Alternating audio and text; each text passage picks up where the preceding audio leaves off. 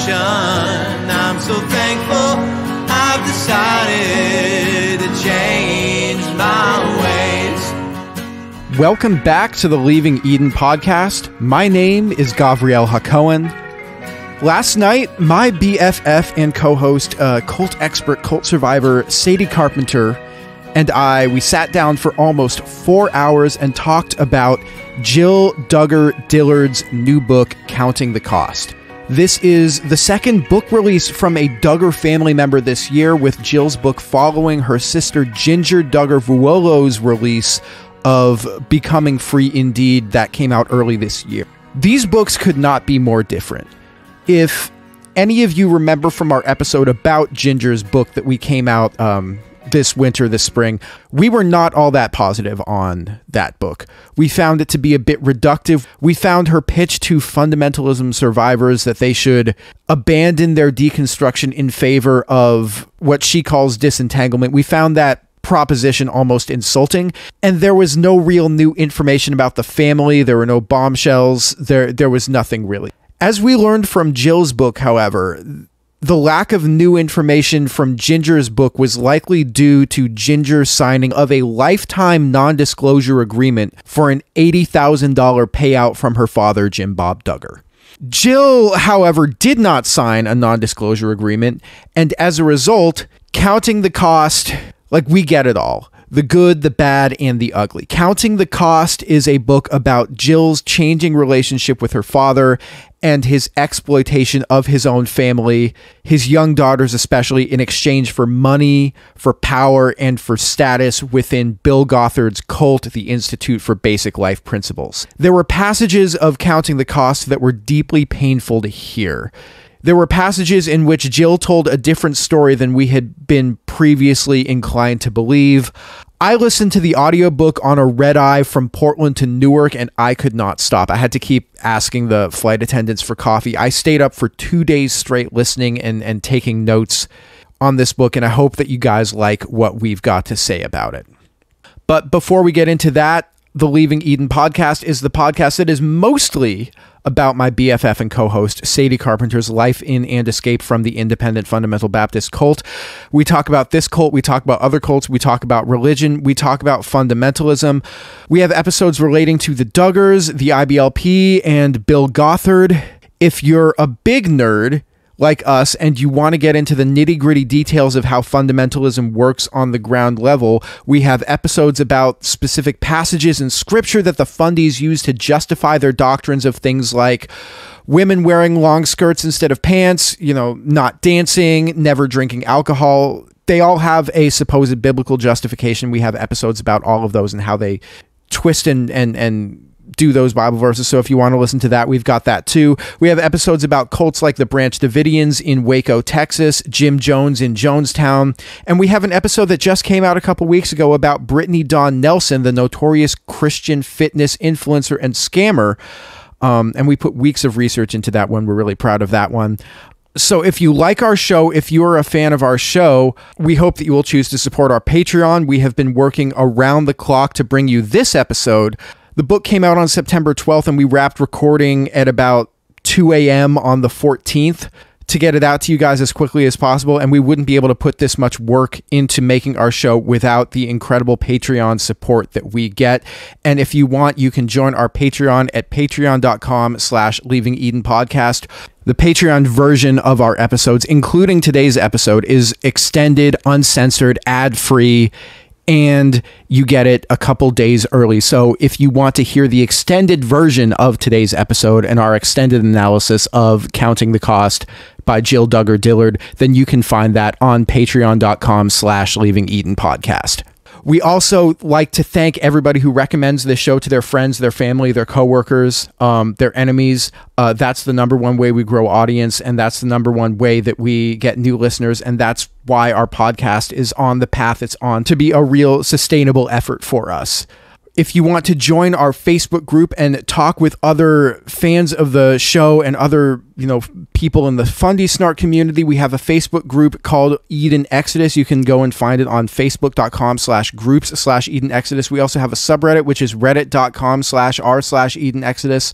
Without further ado, we just have to thank the patrons, and then we'll get into the episode itself. We have 3 I Gave It All tier patrons. Your names are Kathleen Moncrief, Melissa Mosley, and Todd Dale on behalf of his lovely deconstructorina of a wife, Madeline Antrim. Thank you guys so much. We would not be able to make this show without your guys' incredible support, as well as the support of our Faith Promise Missions tier patrons. Your names are Alex P., Ali Allen, Anisha Patel, Autumn of Our Discontent, Brittany, Brooke Tully, Chrissa, Crystal Patterson, Dear Ethan Hansen the Musical, Dora J, Eleanor Donahue, Enchanted Fairy, Esther M, Hannah Ross, Hope Norum, Horton Here's a Shane, Janine Collin, Jen Kaharski, Jessica Tambo, Jonna,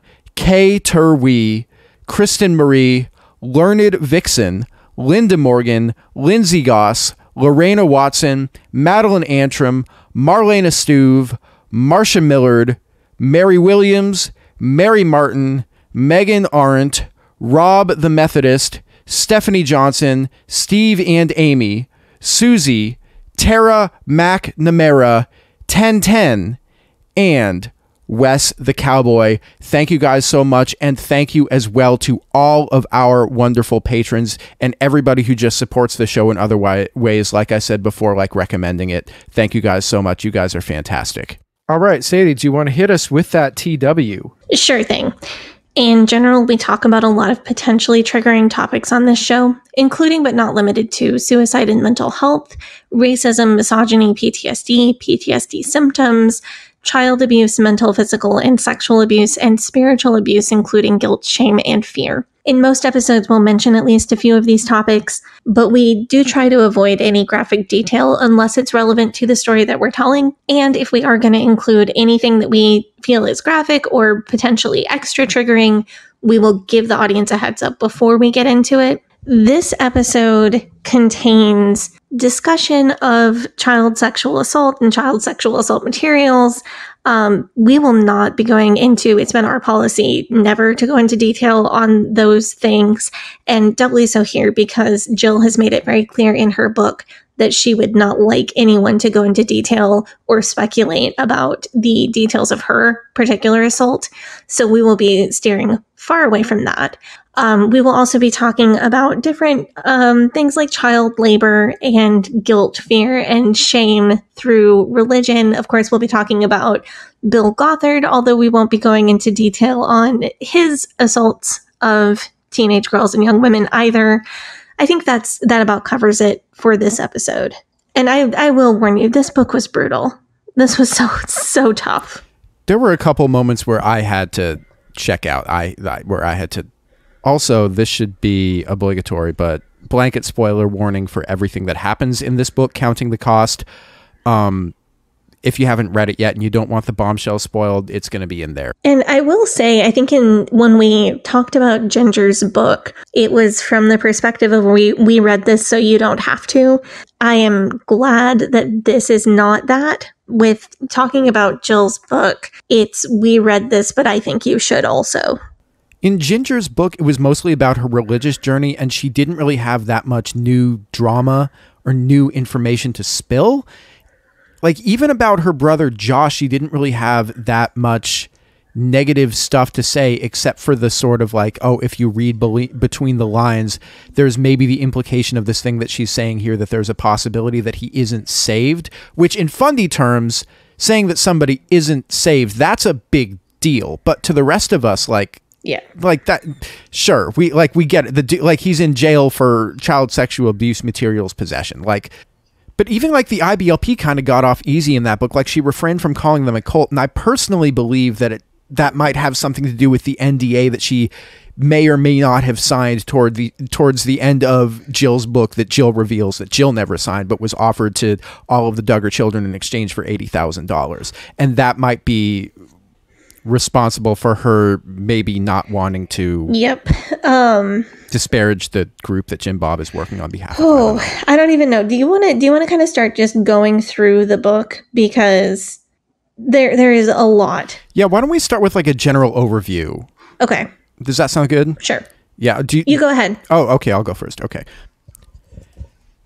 I can tell the immense love that she feels for her parents, despite all of the extreme rules. She doesn't describe being emotionally neglected as a child. She doesn't describe... The fear that she describes is the fear that if she steps outside from under her parents' protection, that she won't have that level of protection, which is in line with what we've heard from ex-IBLP people who have written into us. But she doesn't describe parents who are absent or parents who are neglectful. She describes...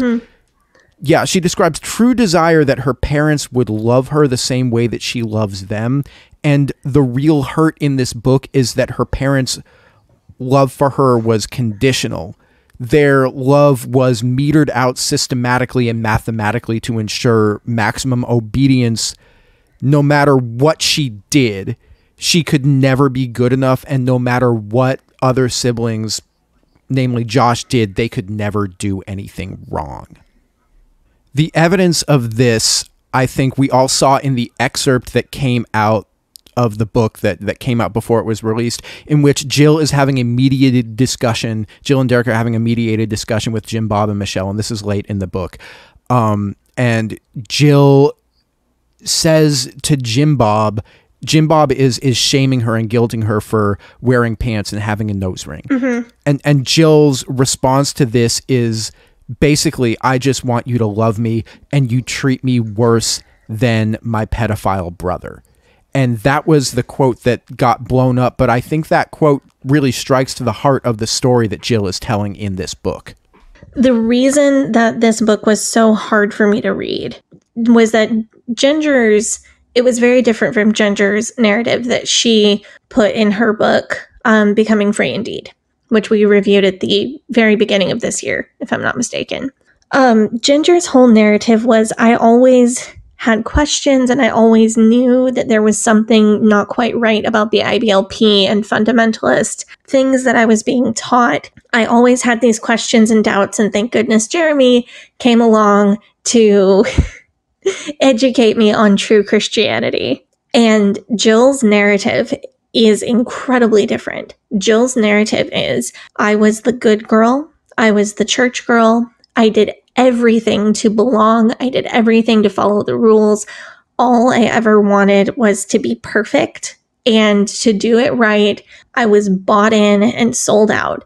And the system still chewed me up and spit me out, and literally, in Jill's case, almost killed her. And that is so much more my story than the narrative that Ginger is telling us. Jill's story is so much more personal to me because that's way more similar to my story. And I think that's one reason why this was so difficult to read.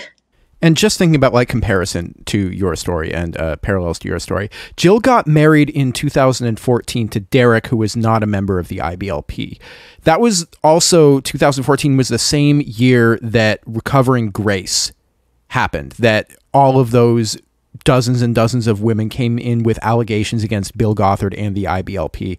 And that scandal became part of the catalyst that ended up getting Jill out of the IBLP. Whereas she didn't necessarily think of her marriage to Derick, who was not IBLP, as the same sort of like pathway out of the IBLP that maybe Ginger saw her marriage to Jeremy. And I thought that that was kind of similar to how you were basically the one that did everything right. And it was the SCOP scandal that we talked about in our 5-part series, The First Family of Fundamentalism, back in 2020. It was that really bombshell of a scandal, and his arrest and his conviction and his prison sentence that was the thing that ended up getting you on your way out of fundamentalism in a very real way. Yeah, that was where it went. I think previous to the SCOP scandal, it was more oh, maybe the IFB will change from the inside out and will become more compassionate and will become less misogynist, and the things that I was concerned about and worried about at the time. And when the SCOP scandal came out, that was what was, no, this group is not going to change. I am going to need to leave. Jill is a lot more similar to me personality-wise than I anticipated. Yeah. How did it feel reading that book then? Hard, man. Yeah, I mean, I had a hard time with some of the parts of that book, and I wasn't even raised in fundamentalism, so I can't imagine how it must have been for you. There was a whole, I don't know if listeners may hear me unlocking and locking my phone throughout this episode. I have the book on my phone on Kindle, and I have just a slew of highlights that I want to read. And I just went through and highlighted things that sounded like me. One of them, and this is from the very end of the book, and I'm sure we'll come back around to it, but one of them, the things that she said was, I had always struggled in that area. I grew up believing subconsciously that whenever there was any bad feeling, it was up to me to do what I could to fix it. And that just hit me like a ton of bricks. And that is a sentiment that we've heard countless times from listeners, like especially femme people, listeners who have sent messages to the show. Yeah, especially those of us who were oldest or older children in a large family. Yeah. So let's get into the narrative of this book. I thought that it was interesting to read this book coming from Jill, especially because she is one of the older members of the family. So she has really clear memories of what their life was like before they were getting TV specials and before they were on TLC and Discovery. But she's describing these days back when her father was a state senator and he was running for U.S. Senate. And she describes going around putting up campaign signs and how Jim Bob believes that God told him that he should run for U.S. Senate and that it's calling to do that. And she describes going around and helping him with his campaign. And honestly, this sounds like she describes it as a very fond memory that she has with her father. Yeah, and I think this is kind of a key to understanding the story that Jill is telling us.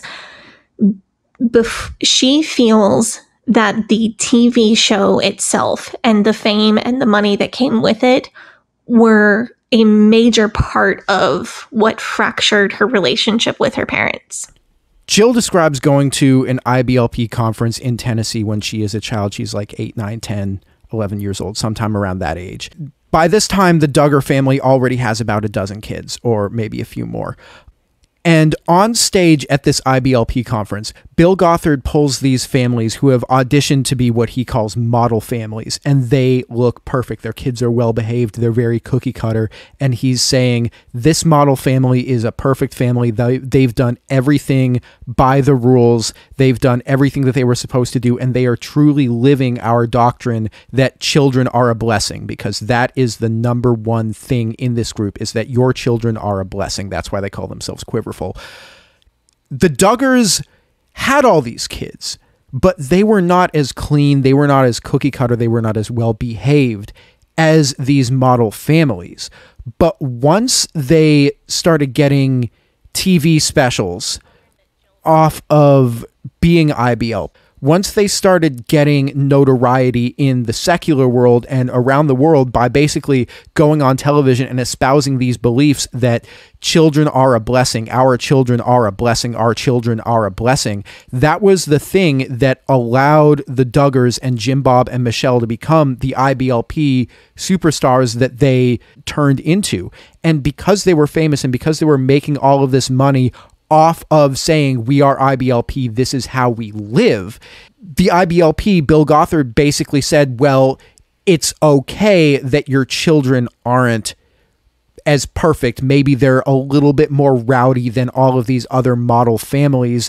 You can still be a model family. You can still be the one that we hoist up and that we show off, because you guys are the ones who are showing to the world, and you guys are the ones who are famous and successful off of this. Yeah. Jill barely references this in her book, but I think one thing a lot of snarkers would be familiar with is the concept of Duggar time. A lot of us have read stories from wait staff at restaurants who have waited on the Duggar family, or other people in service industry who have interacted with them and will tell us that they are just always late. The whole family stays up super late at night and sleeps in the morning, because that's just the only way they can get by with that many children. And they're always at least 20 minutes late to anything that they go to. And this is the kind of thing that would have disqualified them from being a model family for the IBLP had they not gotten reality TV fame and fortune. Jim Bob's identity is so heavily tied in with him being this godly patriarch who espouses these IBLP teachings and has been rewarded for it. And he has families coming up to him asking him, how do I be just like you? How do I make my family just like yours?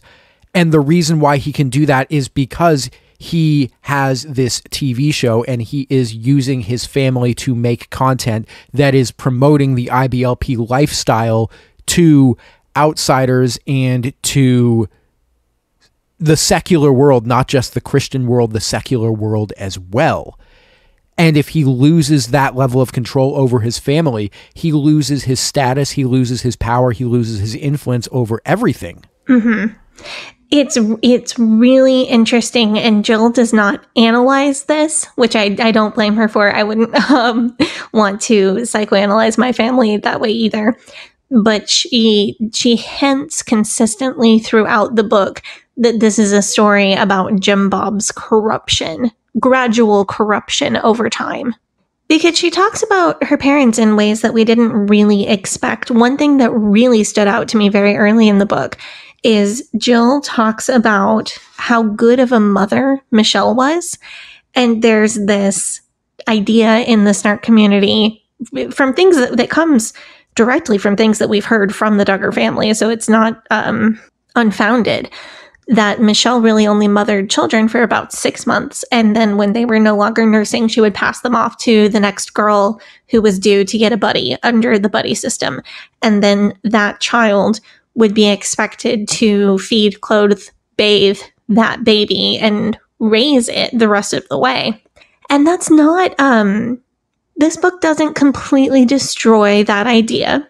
This book does talk about the buddy system and how that worked in practicality, everyday life. But one thing that Jill tells us that differs from this narrative of Michelle as a disengaged and uninvolved mother is that when children in the house were sick, even if Michelle was sick herself, she would be up all night, just going from room to room, taking care of each sick kid, and how tenderly she took care of her children when they were sick.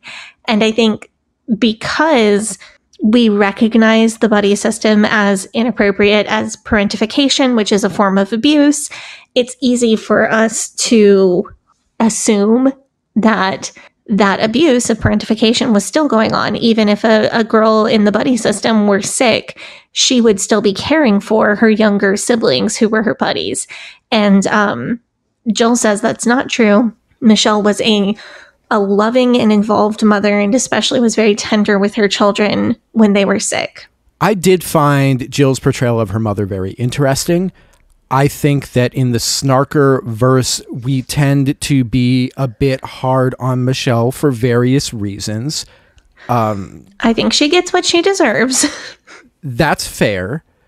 Michelle is almost always portrayed, not in Jill's book, but in the snarker verse, as somebody who is very meek, somebody who doesn't speak out very much or doesn't... Yeah, and again, we're not faulting snarkers for thinking that, because that is what Michelle shows us. It is what she shows us. But there's this one section in the book. This is after, when basically the family is in crisis mode because the In Touch has published the police reports and the story about Josh's molestation of his sisters. And the entire family is in crisis, and they are in this campground in Oklahoma, and they are kind of hunkered down all together and trying to figure out what to do next. Josh says some like sort of almost like a flippant comment about this story leaking. It was basically like, not this again. I thought we already dealt with this, was kind of the nature of the comment that he made. Sort of like, I thought this was in the past. This again, like, this is stupid. Michelle responds to Josh and says, and this is the quote here, "It's not your fault that this was released, but you need to know that you were behind all this. Stop being so arrogant." Yeah, sorry, I'm looking something up. Yeah, that is something that really stood out to a couple people that I've talked to. That in that moment, Michelle was very ready to jump in and, no, I don't think so. This is your fault. There are a couple different moments in this book. There are a lot of descriptions of Michelle behaving in a very predictable Michelle Duggar way. There is a whole section where she talks about dancing and how the Duggar children were allowed to jump for joy but never dance. And Michelle would get on to them if she saw any butts shaking while the children were jumping for joy. My favorite detail of this section was that if people started getting too hyped, she would put on Handel's water music. And there are a lot of times that she really behaves like you would expect Michelle Duggar. Like, yeah, that's a Michelle Duggar way to behave. But there are two places that stuck out to me. So the first one is when Michelle comes down hard on Josh in that camp in Oklahoma, saying, "Stop being arrogant. You did this." And then there's another one that I'm sure we'll talk about towards the end of the episode where Michelle shows up at Jill and Derick's house in the middle of the night to bring them some paperwork that they have been trying to get Jim Bob to give them for years, and he kept running them around, refused to give it to them, causing them all kind of trouble. And Michelle mysteriously and without warning shows up there at their house at like 12:15 in the morning to deliver it to them. I think that this was because we're going to talk about this later, but I think that this is another example of whenever things get contentious or whenever things get difficult, it falls to the responsibility of women and femme people to smooth things over and make sure everything's happy and try to like appease people and get rid of any conflict. The dancing thing, because they attended a Baptist church and they went to a Christmas celebration in which there was dancing, and it was like shocking to them to watch. And this ended up being the catalyst for Jim Bob taking his family out of that church and starting his own home church with only other IBLP families. So it's him taking control again, but also it's just another example of the restrictiveness of the rules. Yeah. But Jill also says that she did not as a child find the rules of her household to be a burden. She described them more as comforting. Like, and that makes so much sense to me with like my personality type. As a child, I thrived under the IFB rules because it was clear expectations, clear rules, and skirts have to be this many inches below your knee. Great. I can measure. I can do that. And I think certain personality types that can, like, having those clear expectations can really feel comforting before you grow up and realize how restrictive that is to you as a kid. Jill describes this black and white world that she lives in where everything is either godly or worldly. And if you want to be godly, it's good to have that XYZ set of rules that you have to follow because you know when you're in bounds. Yes. And I think it can turn into adults who have an overdependence on rules or checklists. Like, I am the kind of person, I make a checklist every day and I put on my checklist, like, take my allergy medicine and wash my face and put on sunscreen and get dressed and get the baby up and feed the baby breakfast. And all of those things are things that I would do whether they were on a checklist or not. But I find as an adult, I need the sense of accomplishment of I got the checklist, and I need a completed checklist to make me feel like I got everything done, like to deal with my anxiety. And I think that may be a function of being raised in fundamentalism. I think it is so important that you pointed out that Jill is a person who did well under the legalism and who was almost happy to have it and happy to live under that system. And we see this a lot with people that we talk to, is that the legalism works and the legalism works and the legalism works until it doesn't. And for somebody like Jill, that's sort of like, because it works for her, she doesn't see that it is a system that is also used to oppress people, and that the laws can be used to oppress her whether or not she thinks that she's following the rules or not. And the fact that she buys in and the fact that she believes it doesn't actually protect her from being punished by that system, and that she follows all of the rules, and yet she still gets treated like she's a criminal. Therefore, the rules are just a tool of whoever is in charge of interpreting those rules to keep people under their control. And I want to bring up an example of this that I'm sure that we're going to talk about multiple times in this discussion. There is a man who is visiting the Duggars' house after the Duggars have a TV show. And Jim Bob is trying to get this man to come on the TV show. And this man's basically, he doesn't really want to. And he says that he would rather minister to people one-on-one because he feels like that's more true to what he thinks Jesus would do than to go on television and try to minister to people over television. Jim Bob says that it's basically this man's responsibility to minister to as many people as possible, and because he has this giant megaphone of a TV program, he should do it there. This man kind of pushes back on him, and this is where you see Jim Bob basically go extremely out of pocket with the attitude that the interpretation is basically whatever I want it to be. And Jim Bob makes an analogy of, if you had a whole stadium full of people who were ready to listen to you give the gospel, you would have to get up and speak to that whole stadium. It's kind of your only choice. This guy says, well, what if there is one guy standing by himself under the bleachers and I feel like God is calling me to go talk to that one guy? You can have the punchline. Go ahead. Tell us what Jim Bob said. Jim Bob says, God would never tell you to do that. God would never tell you to do that. And this moment comes early in the book, and I think this is probably one of the first times in this book that we sort of see flashes of this side of Jim Bob.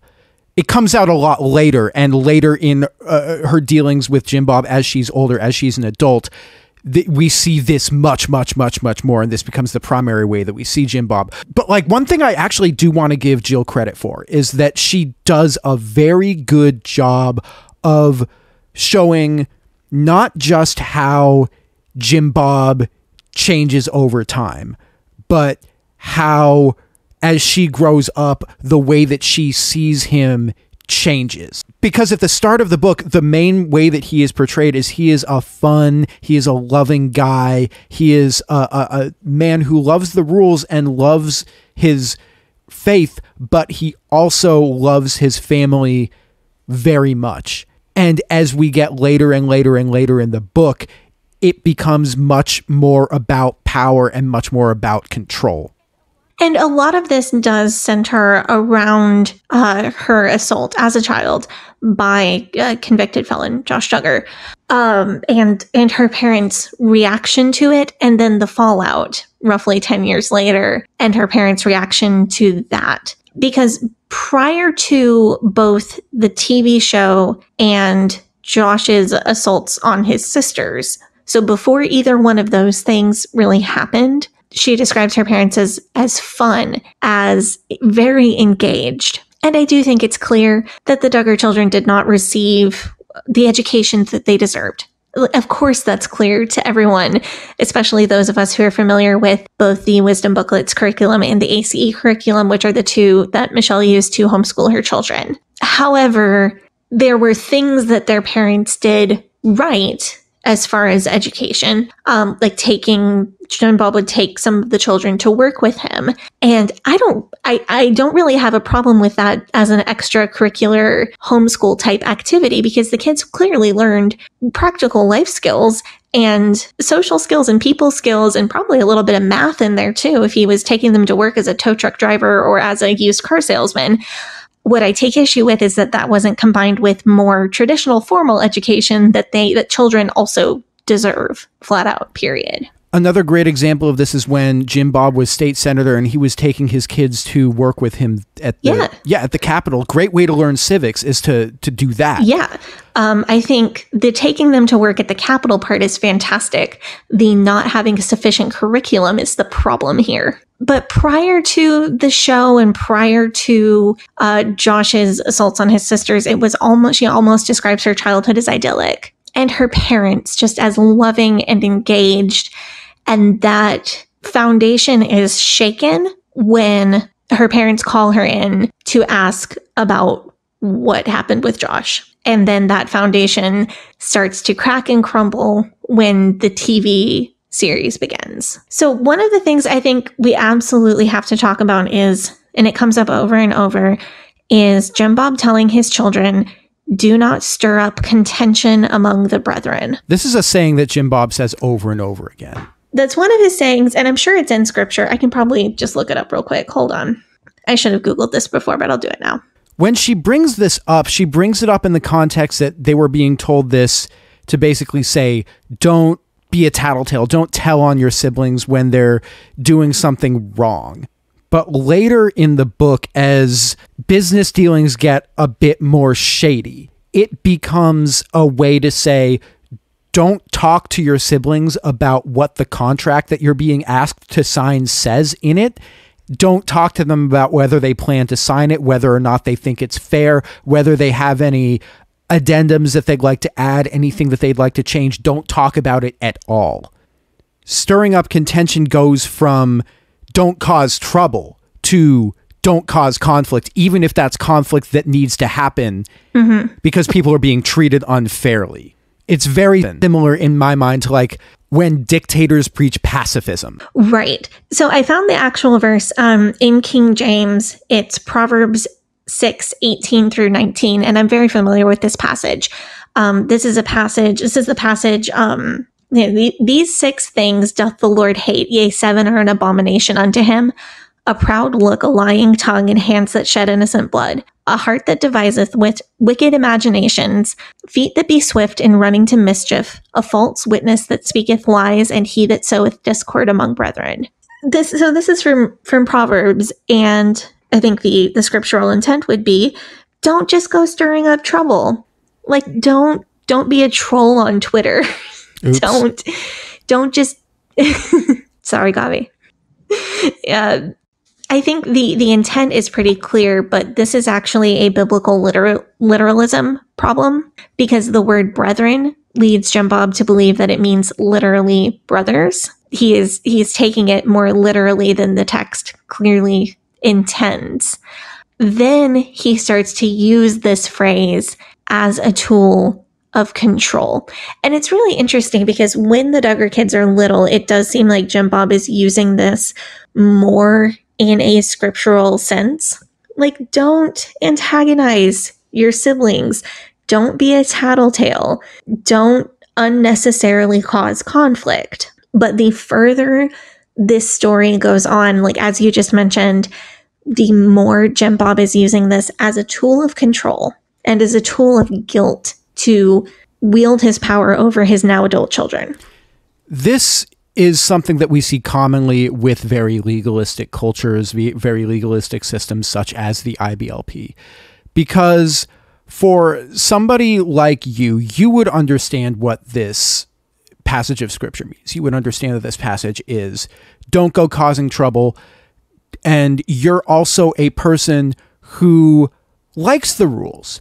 Yeah, and dislikes conflict. Absolutely. And so if you see the rules as a place of refuge, if you have your checklist to say, okay, I'm not doing XYZ thing, I'm perfectly fine, I have nothing to worry about. But if you're a person who is the kind of person that is inclined to abuse rules, then you would see a very legalistic system as an opportunity for you to bend other people to your will. That you see rules as something that only exist in order for you to get other people under your power. And all these rules are just a game, and you happen to be the best at it, and so you deserve to be in charge of everybody because you're the best, and the rules are simply a tool for you to remain in control of everybody else and everybody else's lives. And that's just the way that it's meant to be. And that's what I see in Jim Bob here. Yeah, and I think, like, for me, hang on, I'm looking up another scripture reference. I should have put a trigger warning for King James Version in this episode. But this made me think of a verse that I memorized as a kid, which is, where's the King James? Romans 12:18. If it be possible, as much as lieth within you, live peaceably with all men. And that was kind of what I wanted as a kid. It's using the rules to not ever be in trouble or be at conflict with anybody. Like using the rules as a mechanism for avoiding conflict.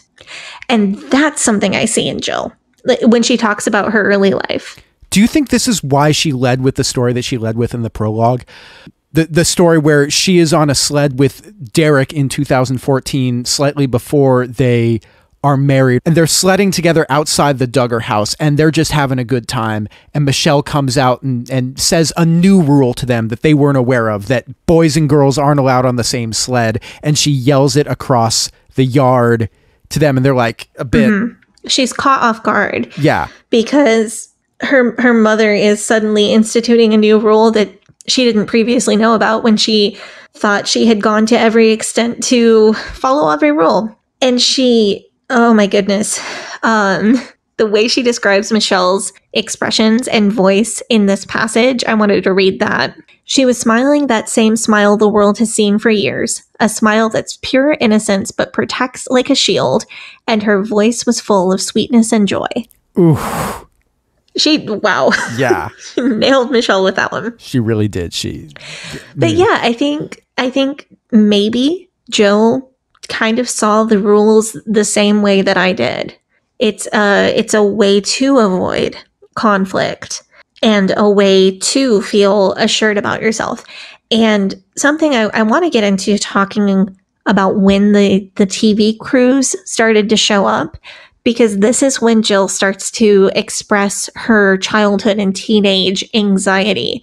And her anxiety is a major theme throughout the rest of this book. The documentaries started happening. I think the first one, Jill was 12. And something that caught my interest was TLC took them to the grocery store and asked them to do a grocery shop. But TLC was going to pay for all the groceries. So it was a very atypical shopping experience for them because they were buying all of this food that they wouldn't ordinarily be able to afford. That was interesting because the way it's portrayed in those early TV specials is this is how we feed our family. And of course, now we know that's not accurate. And yes, I know that reality TV isn't real, but it's always interesting to find out about one of the ways that reality TV isn't real. This was really, this kind of hurt to find, not because like I'm disappointed to find out that reality TV isn't real, because I know reality TV isn't real, but just in the way that I understand about IBLP is that Jim Bob Duggar is this patriarch in the IBLP, which means that he is a protector, but he is also a provider.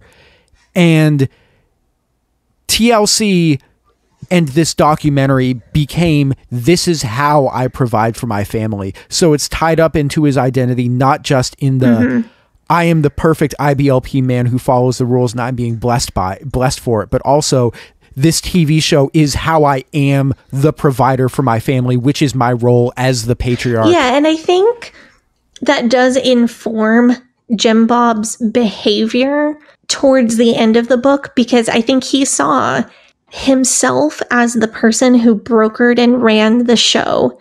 Therefore, he saw himself as the person who was providing for his family. And I don't think he was ever able to accept that his children were the workers on the show who were providing for the family, because he needed to see himself as the patriarch, the provider, and all of that. And while this show did provide for his family in a financial means, there were other ways in which his children, because of this show, they were being deeply neglected. And like their privacy was being violated. In Jill's case, her personal safety and her like physical health, like she nearly died as a result of this. But furthermore, they never had the choice of whether or not they wanted their lives and their children's lives to be wrapped up in this TV show. And even from the early days of there being a TV show, I wanted to read this quote from Jill. "The presence of the film crew brought plenty of good things, but I quickly grew to dislike the way they sometimes wanted to spring surprises on us. I guess it made for good TV to see us react in real time to the news of whatever challenge or adventure they'd set up for us, even if it was just an escape room or a trip to a park. But it got to the point where I was feeling the stress nearly every time they were filming. Either I was trying to bury my discomfort and anxiety when they sprung a surprise on us, or fake my joy when we were filming something we'd already rehearsed." The pressure on Jill is ramping up, and her feelings of anxiety are ramping up even from being a younger teenager. I'm thinking that like with this, they almost invented, you know, that YouTube genre where it's like it's reaction content, but instead of being like kids react to this, adults react to the old people react to, it's big family reacts to escape room, big family reacts to Disneyland, big family reacts to, I don't know, like reacts to yes, Dolly Parton. Yeah, big family reacts to Dolly Parton. Like it's like that. It's that's a real episode they did. Yeah, I remember. Or big family reacts to miniature golf marriage proposal. Ew.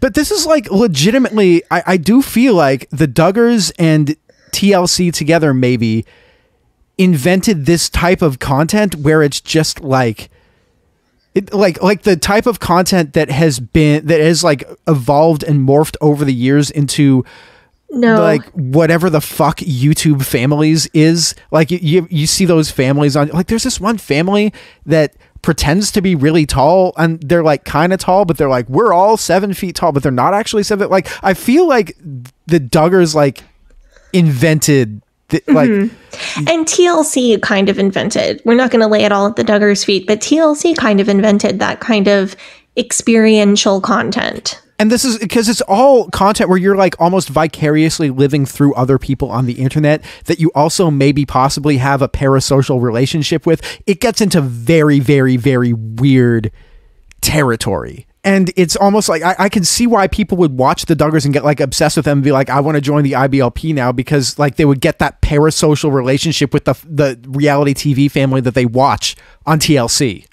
And I want to move on and talk about something that's kind of related to this. And it's the fact that they had to like rehearse their like big family moments, like courtship proposals, marriage proposals. They had to rehearse that for television before they could do it in real life. Yeah, later on, it also comes out that she had to tell the television producers that she was pregnant before she could tell her family so that they could get the family reaction on video.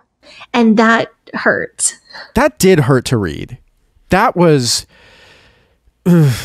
yeah, like, so there's this... like in the reaction content YouTuber comparison, have you seen these videos that people will do where it's like a man will make a video where he'll be like, I tell my wife that she's pregnant? Yes. Have you seen these where like it's like, my wife pees in the middle of the night and doesn't flush, so I went in, I thought she'd been acting weird, so I dipped a pregnancy test in and it came out like, I'm like, that's not how that works. But they'll make these videos that are like impossible, but they'll get millions and millions and millions of views from people who are just like, oh, that's like, they want to see that they want to see that emotion, because that's like an emotion that they want to feel. It gets into very weird, like vicarious parasocial relationship. It's like the TLC and like the Duggars, they're like the originators of this. So I want to talk a little bit more about the pressures of the TV show, because we're going to need to take up the offering here in a minute And I want to make sure that we set ourselves up for all of the things that unfold in the second half when it really gets wild. Jill already talked about the pressure of just having the TV show to begin with. But then, as we all know, there was a letter about Josh's abuse of his sisters and another young girl that was forgotten in a book.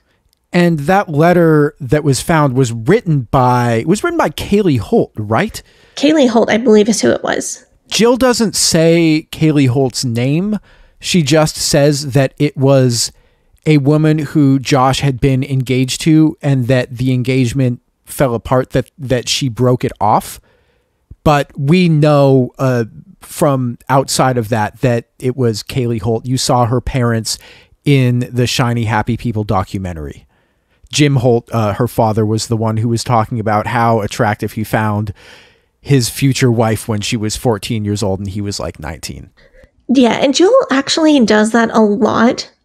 She'll say, a sibling of mine said, or something like that. There's another thing we're going to talk about later where she references the father of someone who was engaged at the time to one of my siblings.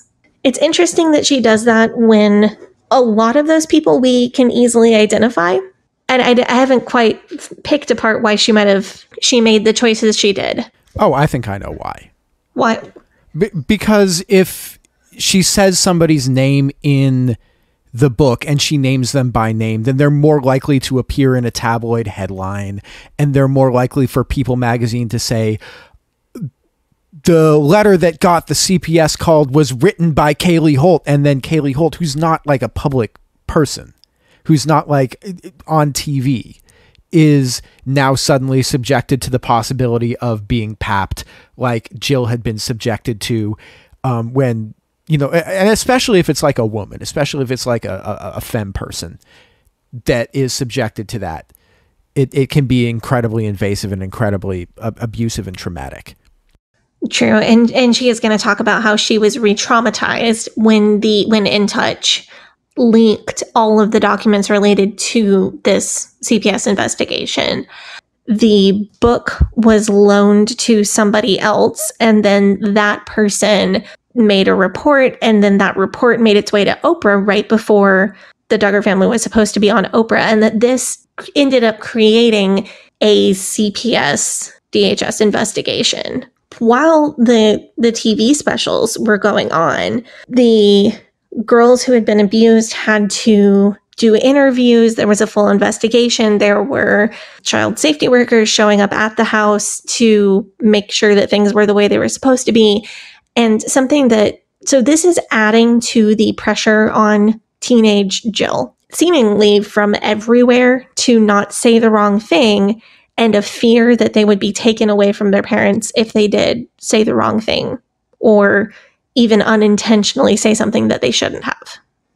I do want to talk about, I think I have a perspective on why this was so much pressure on her, because of course this would be an incredible amount of pressure on any young teenager, but among fundamentalists and more so among homeschool families, the fear and outright terror of CPS was a huge deal. And as I've made clear on this podcast, I technically legally went to school, and the amount and severity that my parents hit me for discipline would surely, while I do not agree with that practice and don't practice it myself, the way my parents practiced physical discipline would surely not have been enough to have us taken away by CPS. There is no way. The worst that would have happened is a trip to family court and a don't hit your kids anymore. But my parents had been indoctrinated by groups like the HSLDA and David Gibbs to believe that their children could be taken away over this. So I was drilled and trained to never tell anyone, especially a doctor who would be a mandatory reporter, that we were ever spanked. And I believed as a child that one wrong word to the wrong person would have our family split up. And I was hearing these horror stories about, if you ever tell anybody that we spank you at all, you're going to be put in a foster home and they're going to make you wear pants and go to public school and listen to rock music, and horrible things are going to happen. I mean, you laugh because it's ridiculous, but that's terrifying. That's terrifying. This is terrifying for any child who has potentially been a victim of any kind of abuse. But I want to clarify just how big that fear was for our family, because I think Jill deserves, like she is expressing in her book, the amount of pressure that this was. Oh, I'm crying. The amount of pressure that this was on her as a child. And your family wasn't even doing any of this, like Michael and Debbie Pearl to train up a child that... No, my parents were disgusted by that. And they did not... We were spanked, and I don't agree with that, but we were not beaten or anything like that you hear in these much more dangerous stories. But even from what I experienced, I have a lifelong fear of doctors and of CPS, but that is the depth of fear that is instilled into fundamentalist and homeschooling families about doctors and CPS. So Jill is expressing to us that this was terrifying, that it was a lot of pressure. So I wanted to add my own voice to hers to validate that part of her story, because it does line up with my personal experience. The pressure on her is really mounting. She's starting to talk about anxiety. And I think if we go take up the offering, we can come back and talk about her courtship with Derick, and then her adult relationship with her parents. Yeah, sounds good. All the spicy stuff is coming in part 2, so stay tuned for that.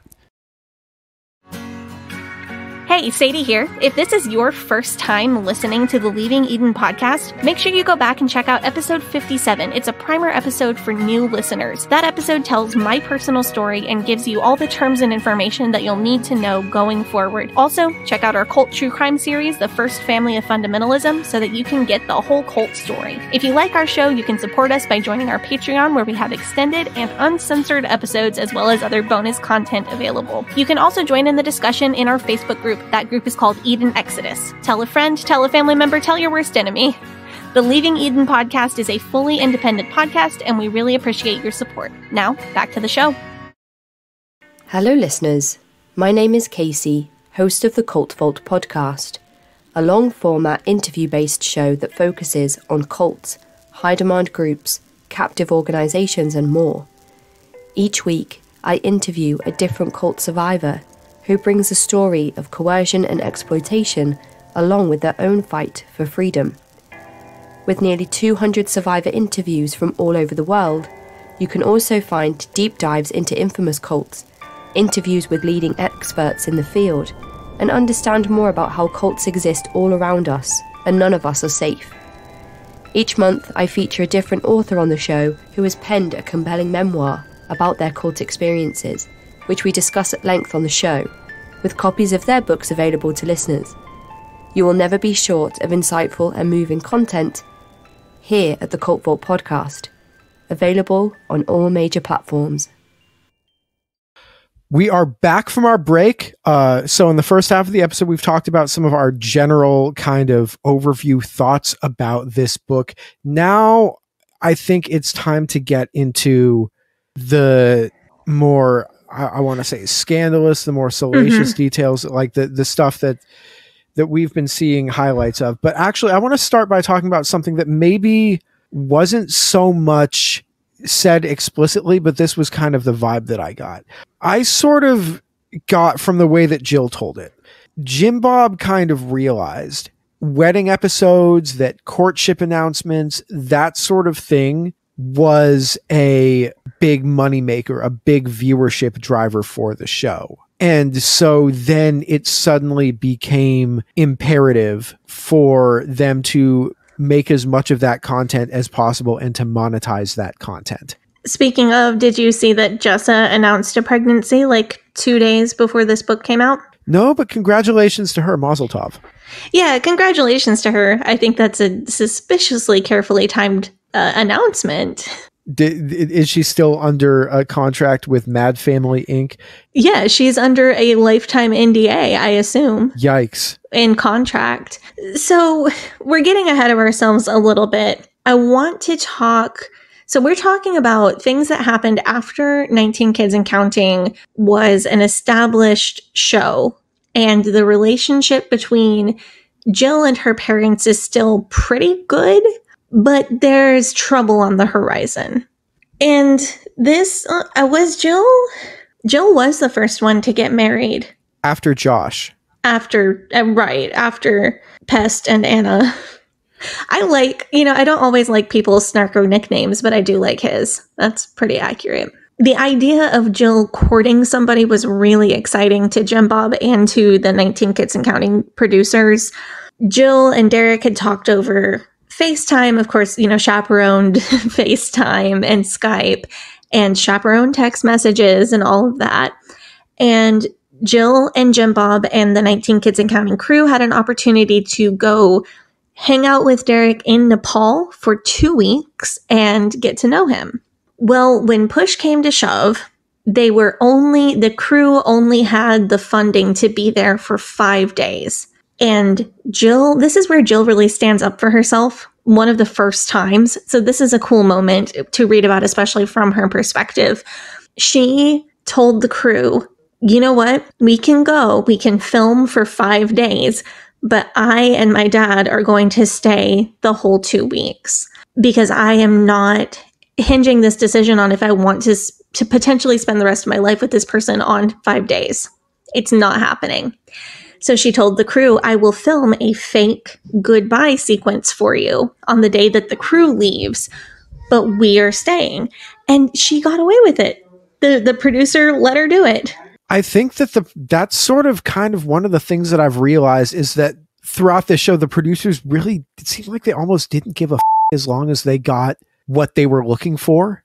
Yeah, but that's reality TV. That's just the nature of the game. I don't really see a sinister motive in that. No, I don't really take particular issue with that because I'm sure that the goodbye that they really did have was quite tearful and was quite emotional because she'd never met him in person and she had to go, like, it is quite a proposition to say, I'm going to go to Nepal to see you.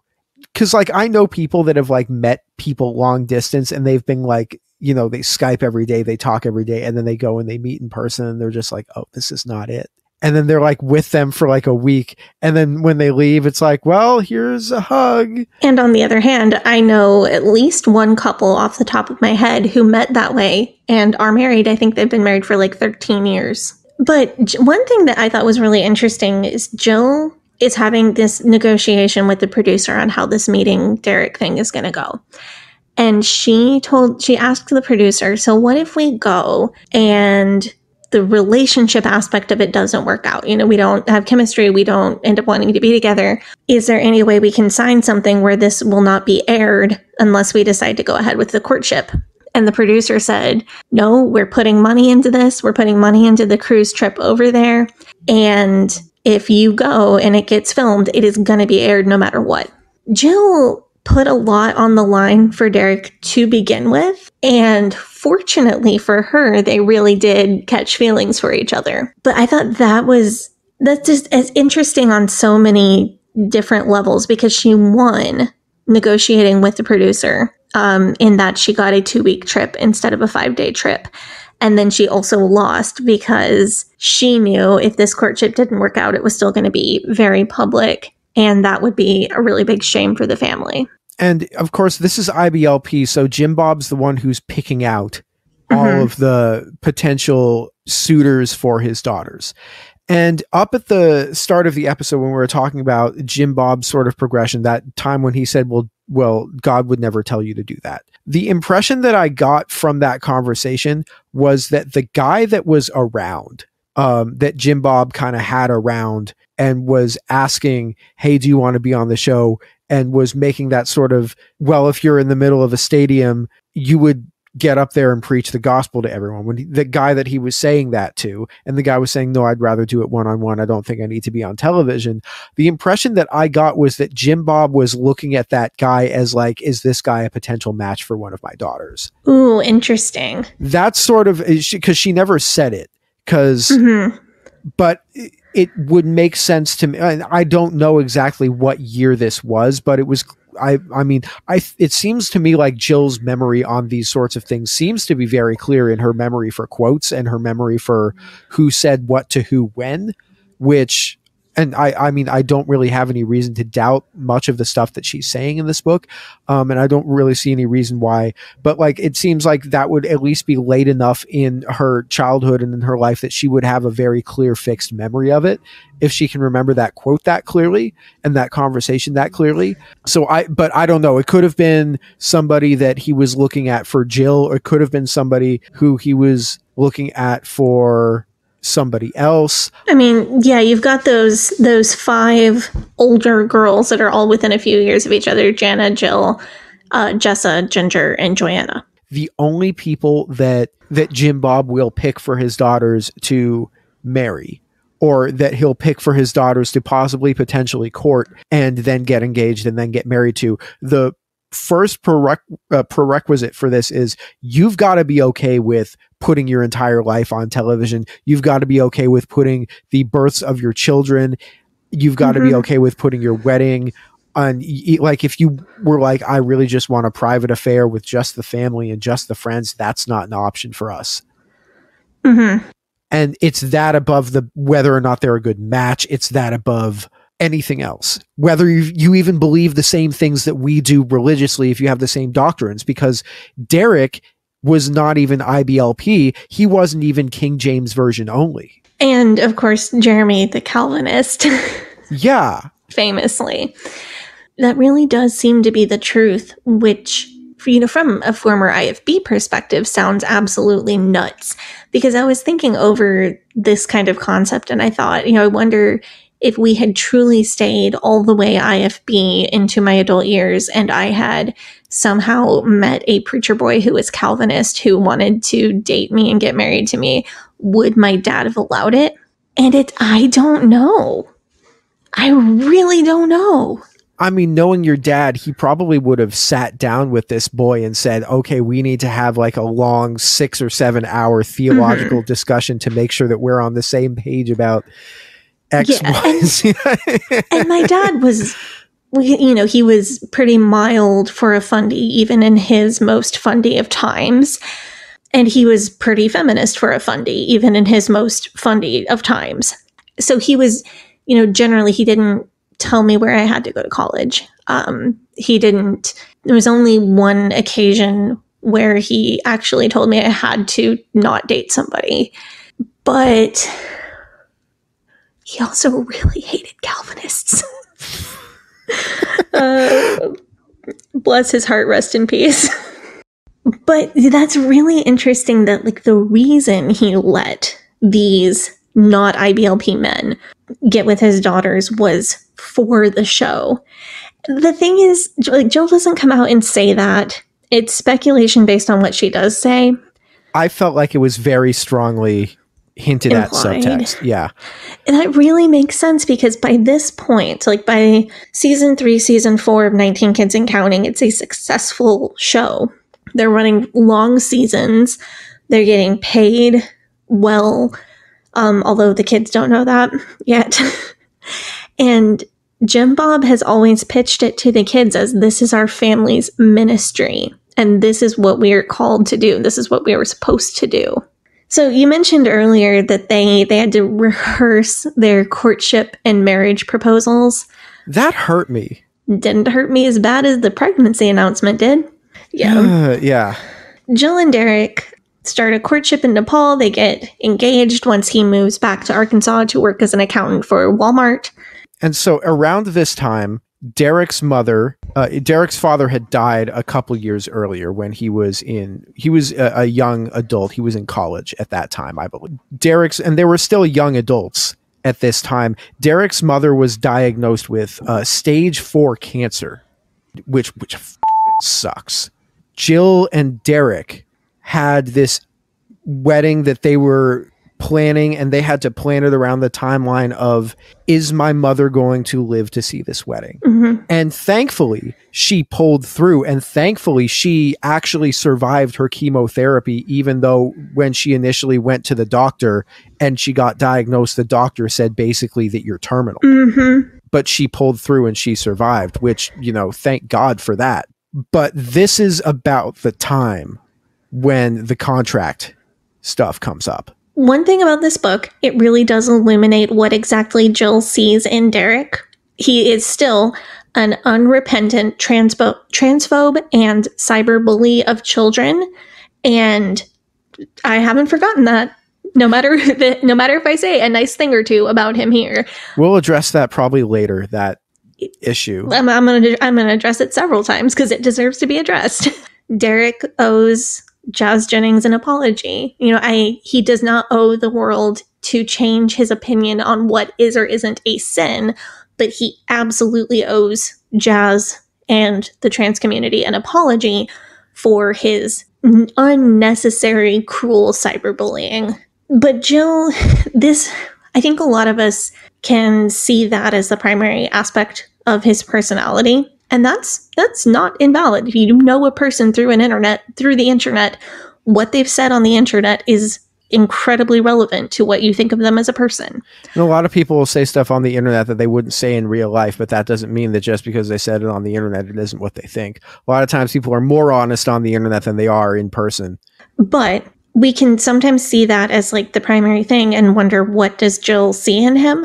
Because we saw those comments as cruel and unnecessary and targeting a child for no reason.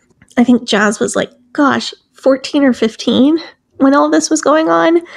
Just ridiculous behavior from a grown adult. How old is she now? She's like 22, right? She is about 21 or 22. I don't follow her closely, but I have a general idea. I looked this up before the episode. She was born she was born in 2000, so she probably would have been like 17 or 18. 16, 17, 18, around that age. Yeah. Still under it. It's still like a child that you're saying to.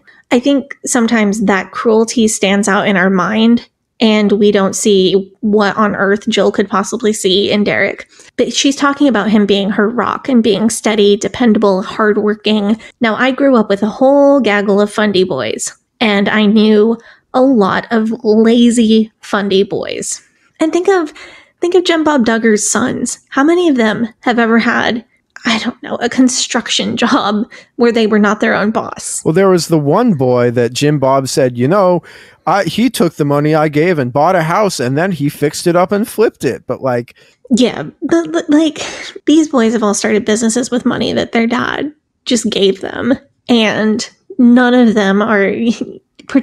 I do not see any of the Duggar boys as particularly hardworking. And I never knew a fundy boy with a lot of emotional depth or emotional intelligence. And I think this book makes it so clear what Jill actually sees in him. Because even when they got together way back when he was really young, he had all the raw material to be a really great therapy husband. And now he's really developing on that material that he came into the relationship with. And it makes so much more sense, like the way she writes about him, what she sees in him. So let's see. What do we have to say about Jill and Derick's wedding? It had been several years since one of the Duggars had gotten married. And the sense that I sort of got from reading between the lines of this was that weddings and births and pregnancy announcements are the real moneymakers on this show. And it had been several years since there had been a wedding. And the sense that I sort of got was that Jim Bob, it's almost like he goes into the writer's room, is almost how it says, like, what's the plans for this season? Okay, well, we're going to get Jill in a courtship, and we're going to get her engaged, and we're going to get her married. That's the plot for this season. And he works that out with a producer. Yeah, it is very Truman Show. But so Josh and Anna had 3 children by the time Jill got married, if I'm remembering correctly from the book. And Anna had really struggled with having agency over the footage that was aired of those births, which we're going to circle right back around to in a minute. There was footage that was included that she had specifically asked not to have included, And that footage was cut in reruns of the show, per her wishes. But then it was included in episodes about her future births as flashbacks. So that footage that she did not want to have out there was still being used. And we don't really think of Anna Duggar as one of the people in this family that really exercises a lot of agency over things.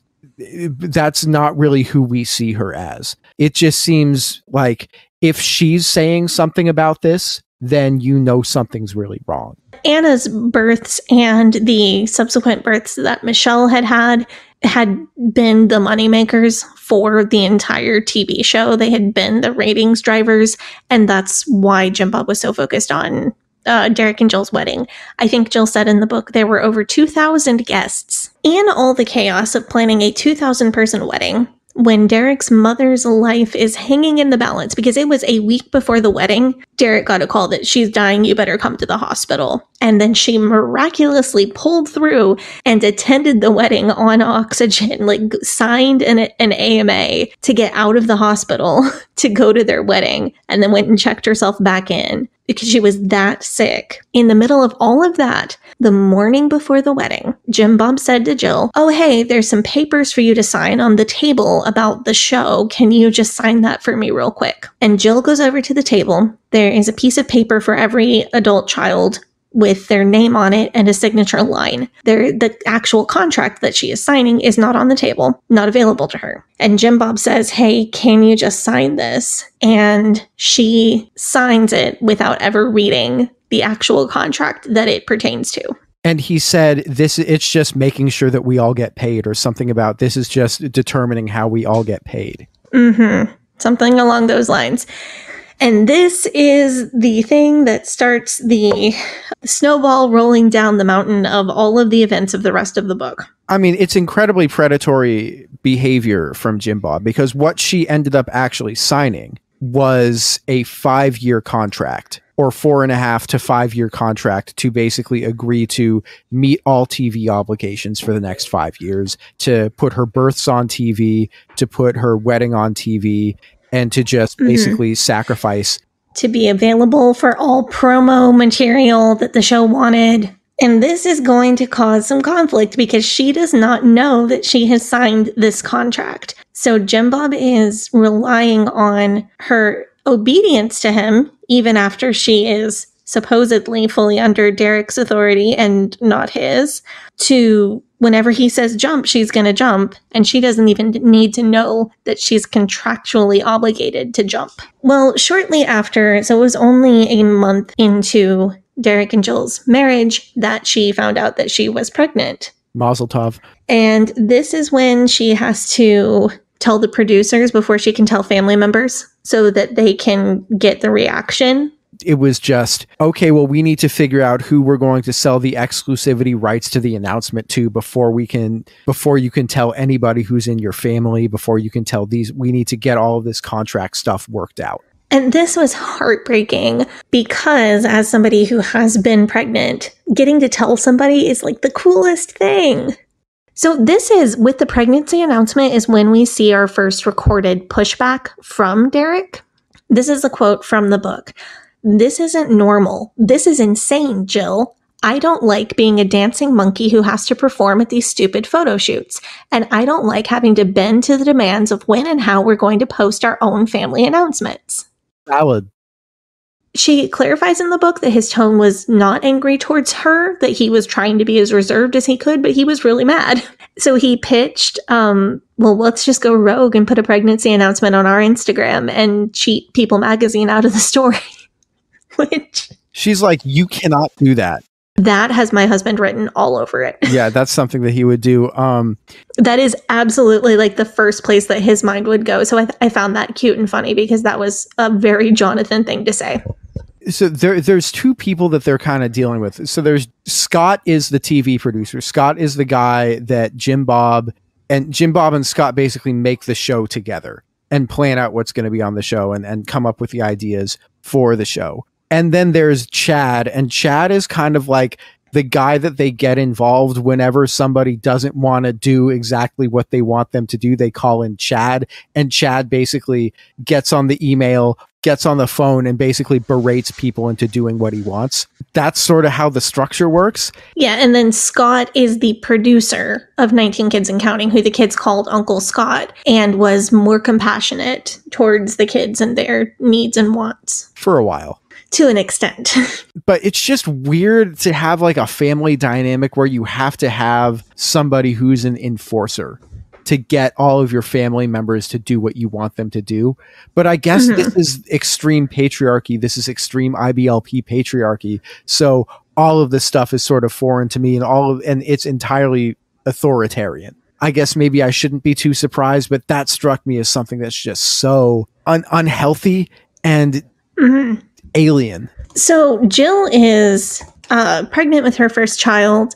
She's starting to think about labor and delivery. And she knows that her mother's births have been on TV and Anna's births have been on TV. And she honestly does not want to give birth on TV, which is incredibly valid.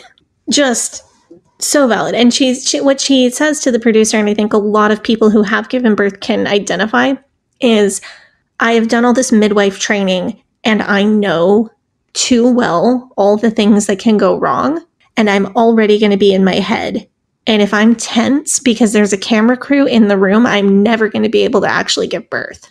That's a really great explanation of why a person would not want their birth to be on TV beyond modesty, or that's a private moment, or that's just for me, or any other number of completely valid reasons. Also, it's this modesty culture where you have to have ankle-length denim skirt. You cannot wear pants. You cannot show your shoulders. You cannot wear your hair a certain way. You cannot get a nose ring. You cannot get a tattoo. You cannot do any of these things that are deemed immodest. And they're telling you, don't shake your butt because you don't want people to even think about the fact that you have a butt.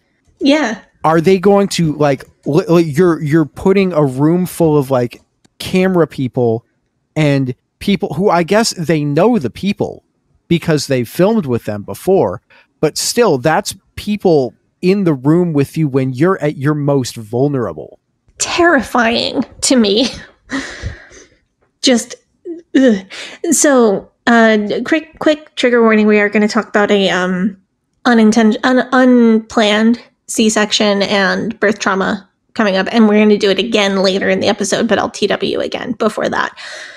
So Jill stands up to Scott and they back and forth, and Scott says, well, what if there isn't a crew in the room and I just come in with the camera and get some B footage and then leave? And Jill said, no, I don't want, look, I care about you. I do not want you in the room when I'm trying to give birth. So the compromise that they came to was that Michelle and Jana would have cameras to shoot home video style videos while Jill was giving birth.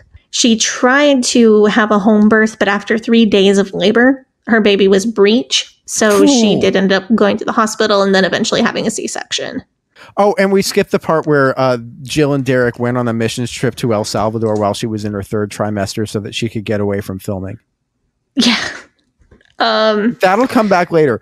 She has their first son, Israel.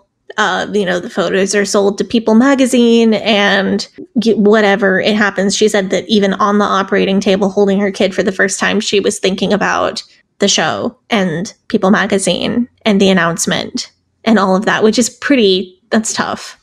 As a parent, that's tough to read. That's horrible. It gets so much worse. And a month after her baby was born, she got a call from Jim Bob, who said, I just got word that a tabloid has information about stuff that happened a long time ago. Stuff that happened between Josh and the girls. Okay, stuff. Jim Bob, every time in this book that he is quoted talking about Josh's abuse of his sisters and another girl, he uses the word stuff or stuff that happened. He also used the phrase between Josh and the girls, which is really not the way that we ought to be talking about abuse that was inflicted by one person in a position of power over another person. I also, thirdly, don't like that he said the girls, they're people with names and 80% of them are people with names that you gave them. How about you use their names? They're not the girls. They're not an inanimate group of faceless beings. They are your children. Derick, so Jill hears, she's warned like a few hours ahead of time that a tabloid has this information and they're trying to shut it down, but they don't know if they're going to be able to shut it down. And then a few hours later, she hears from one of her sisters that it was leaked to the media and the secret is out. Derick comes home that evening and grabs Jill and holds her. And he asks how she's doing. And she says, "I wish I were dead." Yep. I want to know, Jill writes, so there are multiple places in this book that this 2015 leak is discussed. And every single time, Jill includes a list of the people that she finds responsible for the leak. And if she had said it once, it would have been enough. But her repetition of this tells me that this is important to her. So as a I would like to give her respect as a victim and as a survivor by reading her list. The people that Jill holds responsible are In Touch, Bauer, Kathy O'Kelly, Ernest Kate, the City of Springdale, the Washington County Sheriff's Office, and Rick Hoyt. Her talking about how incredibly re-traumatizing it was to hear this in the news really got to me, especially knowing that she was like less than 2 months postpartum at the time. And she's getting papped constantly. Yeah, people are delivering like fake online shopping packages to her porch and knocking on the door so that she'll open the door and they can get her picture. This just hurt, and understanding the IBLP view of modesty and of purity, and knowing the additional trauma that adds on top of the trauma of assault it's heavy. And that was a really hard section to read. This revelation, this public revelation of Josh's abuse of his sisters causes a massive crisis for the family. They end up going to, as we said earlier, a retreat, all of them together on this ranch in Oklahoma. And they're all in a room together. Including Josh and Anna and their children. Yes. Josh kind of is a little bit flippant about it, and Michelle chastises him. But Jim Bob and Scott, it seems like their primary focus isn't on, is everybody okay here? Are you guys doing okay? Especially the girls who are having their privacy, who had their privacy violated by the article that was posted, by the details of their abuse that was posted. Trying to do damage control, and he's trying to figure out how they can patch this situation up. One thing I found really interesting from this little chapter was just one little tiny quote. Jill says, "I didn't know how to be around Josh, although what had happened had been addressed back then and he had apologized many times. We didn't talk about what had happened anymore." That's interesting that she says that he had apologized to her. I'm sure that he was made to apologize. Yeah, but apologized many times doesn't sound like made to. And I think that's an interesting insight into the horrific mind of Josh Duggar. It was his own guilt. He did freely confess to what he had done to his parents. I think that is something that happened before he lost his soul or lost his conscience, the way that he clearly did as an adult or as an older adult. So this is where the Megyn Kelly interview gets set up. This is like within days of this story breaking, and they're all together in this room and they're like, what are we going to do? Not like, how are we going to protect ourselves from the emotional turmoil that this story is enforcing? It's how do we do damage control and keep the money train rolling and keep the show on the air? How do we protect the money and how do we protect the family? Do you ever watch The Sopranos or like a mafia shows, like, or do you ever watch like Succession or something like that? Or yeah, I've seen Succession, parts of it. When there's like a crisis or like a criminal indictment hanging around or something like that, everyone just kind of comes together in one room and they're just like, what do we do about this? It's how do we circle the wagons and protect the business or the family? Yeah. Everybody's basically called up to be like, you're either with us or you're against us. And if you're with us, you do what you need to do. And it's the women who are the victims of the abuse themselves, Jill and her sisters, that are the ones who are basically put forward as their solution to this problem. Mm-hmm. In this And meeting in Oklahoma, in this house, in this cabin that they're in, they're like, what do we do? Well, they're going to cancel the show. What if we do a new show where it's based on Jill and Jessa? What if we put them on TV and put them on an interview with somebody who's possibly friendly to us that we can get to ask softball questions so that we can keep this thing going? I think that it's clear that under this kind of pressure, because we've talked about this before, where if in fundamentalism, there's this sort of belief that if you're doing something right, then people are going to come after you and people are going to oppose you and try to tear you down. Mm-hmm. And I think that it seems like under this kind of pressure, Jim Bob's resolve is stronger than ever because he still believes, I'm doing the right thing here. This is what I'm supposed to be doing.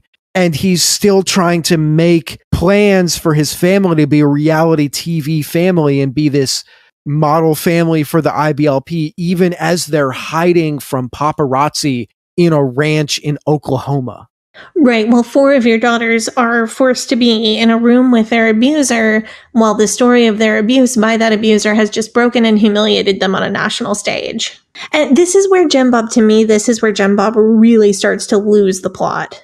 I think this is where we see it first, or where it first becomes possibly apparent, or it would become apparent to somebody like Jill. But so Jill and Jessa set up the interview with Megyn Kelly, and that was one of the really big bombshells from this book, that Josh Duggar was in the room while they did their Megyn Kelly interview. I audibly gasped when I read that bit. Did you want to read that quote that you had written down from this part? About the interview, she says, "It was agony. It was so painful that I didn't stop to ask why Josh was allowed to be there in the first place." There are a lot of times that, specifically referencing this abuse and the fallout from it years and years and years later, she uses words like agony or torture. I don't doubt her. No, this is yeah. This is unconscionable. Like the other thing, like I get Jim Bob saying, yeah, Josh can be in the room because it's fucking Jim Bob. I already didn't think Megyn Kelly was a real journalist. How, like, if you're a journalist and you're doing this sort of thing, how are you okay with saying, yes, I'm a journalist? And this was at a time when Megyn Kelly was at least like, I mean, she was on Fox News and their journalistic ethics are pretty much non-existent, and they were as well at the time that this happened. And she was one of their hosts, one of their anchors, but she was still, of the people that were regulars on that channel, she was still a personality that was somewhat more respected. How do you agree to just do this as basically a PR favor to somebody like Jim Bob, to somebody who is doing this specifically to protect an abuser? To me that... Well, how do you not get your camera guys to quote unquote accidentally catch Josh in a shot and then edit that into the final broadcast to at least expose, like, as a journalist, you would want to expose that the family, that's the family dynamic that you're witnessing. I have you wrote down another quote from this section. I'd spent most of my life listening to the IBLP teaching on the umbrella of protection. When I needed it most, it had failed me. It felt as though I, as a woman, was expected to do all I could to protect Pops and Josh. Nobody appeared to see it differently. She talks so much about how she was terrified, not of going to hell, not of what her eternal fate would be, but what would happen to her if she disobeyed her father. She did everything that she was supposed to do, and she still got destroyed. She goes back to El Salvador, and she's describing the conditions of her mission trip in El Salvador. Later, it gets much, much, much, much worse. But she's describing how violent it is and how there is no AC, no Wi-Fi, no electricity, and she's got a 3-month-old newborn baby. and she runs away to El Salvador, to this situation, because she wants to get away from the publicity and she wants to get away from the paps. Of course, the paparazzi do track them down, even in El Salvador. Meanwhile, Counting On had started up. So the original 19 Kids and Counting was canceled, but Counting On immediately took over. Jill had less filming obligations while she was living in El Salvador, and she and Derick were both really happy with that, because she said she was working about 20 hours a week on filming when they still lived in Arkansas. They were in El Salvador. She was pretty happy there, but money was tight. And Chad, the Jim Bob's helper guy, was helping them fundraise for their mission and taking a cut of whatever he raised for them, which Jill doesn't appear to find incredibly shady. That is extremely shady. I'm not gonna, maybe I'm being too nice to her, maybe I'm not, but I feel like maybe she just hasn't processed that part yet. She's got some other shit to deal with first. Let's just let her get there on her own. I mean, I think that Derick would at least find that shady. Yeah. See, I feel that Derick's Twitter bullying may be misplaced anger at all the shady business that his wife has been subjected to. That does not make it okay, but I certainly know men who do this. They're mad about one thing, so they go say some stupid shit about another thing. You ever know, especially cis men who do this? Oh, you're talking about me? I do this every time I tweet about how, like, I don't know, they got to ban QR code menus at restaurants. It's because I'm mad about something else. I was not talking about you, but that makes so much. But men, seriously, this is a man thing. As much as I put very little stock in like man things or girl things, women things, this is absolutely a cis man thing that a lot of y'all do.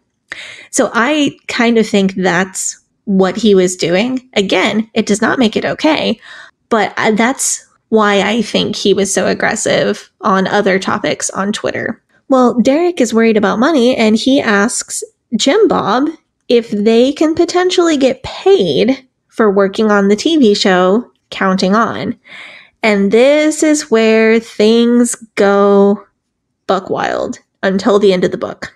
Jim Bob comes down to visit them in El Salvador. Uninvited.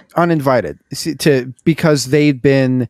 Yeah, there was a promo shoot for Counting On that the Counting On people wanted Jill to attend, and Jill said, I can't attend. I'm in El Salvador.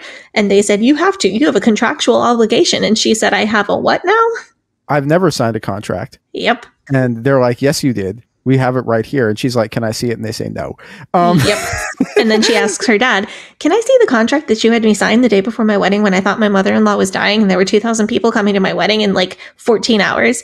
And he's like, oh yeah. Jim Bob is like, yeah, definitely. Let me just go find that. And then he'd go radio silent.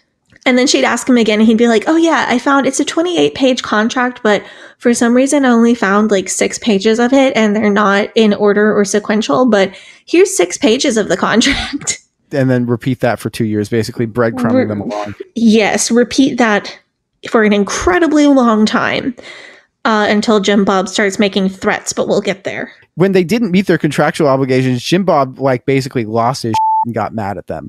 And they're just like, okay, that was crazy. Let's not talk to them for a minute. And then they come uninvited and unannounced to where they're doing their mission trip. And Derick asks Jim Bob if they can get any money for the work that they've been doing on the TV show. And Jim Bob says that they used to pay Josh, but they don't anymore, which is wild that they used to pay Josh, but not any of the others. Because he is incredibly useless. He is an incredibly useless man. He never did anything. He wasn't even good at running a car dealership. Like, all of the jobs that these people get are jobs that they get either because their parents are rich or their parents are well connected. He didn't do anything at FRC either. He would basically just kind of be there and be just kind of dumb on camera and not do or say anything useful. And people would just make fun of him and be like, he's the oldest son, so he's like the... Yeah, he has never added value to anyone's life ever, except for a small number of people who he has paid money to, he has given money to because he felt like that was what he needed to do to look like a good person. No, so Derick asks for money, and what did Jim Bob say? Because this is golden. This f***ing quote, to me, I read this, I'm like, on what planet does this man spend most of his time? Not like, he's not Mormon, so it's not going to be like one of the heaven planets that you get.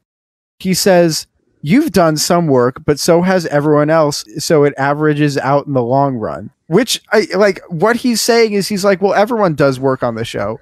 I do work on the show. You do, but he's the one work on the show. He's the one keeping all the money. Like, he's saying, well, we all do work on the show, but that's not an excuse for you to get all the money and me to get no money. Like, what if I had 19 kids and $8 million money?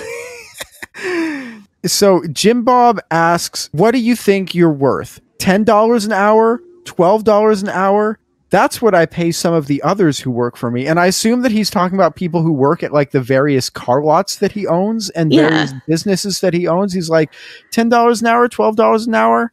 Is that what you're worth? And Derick, to his credit, doesn't take shit from Jim Bob. Derick comes back at him and says, we're providing value for this show, and the value that we're providing is not replaceable in the same way that somebody who works $10 or $12 an hour at a car dealership is replaceable.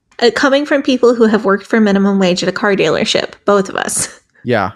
Oof, yeah. That was where although it was a legal car dealership. Yeah, not a where I don't have specific allegations about anybody downloading illegal materials. So some context for the work that Jill and Derick are doing down in El Salvador.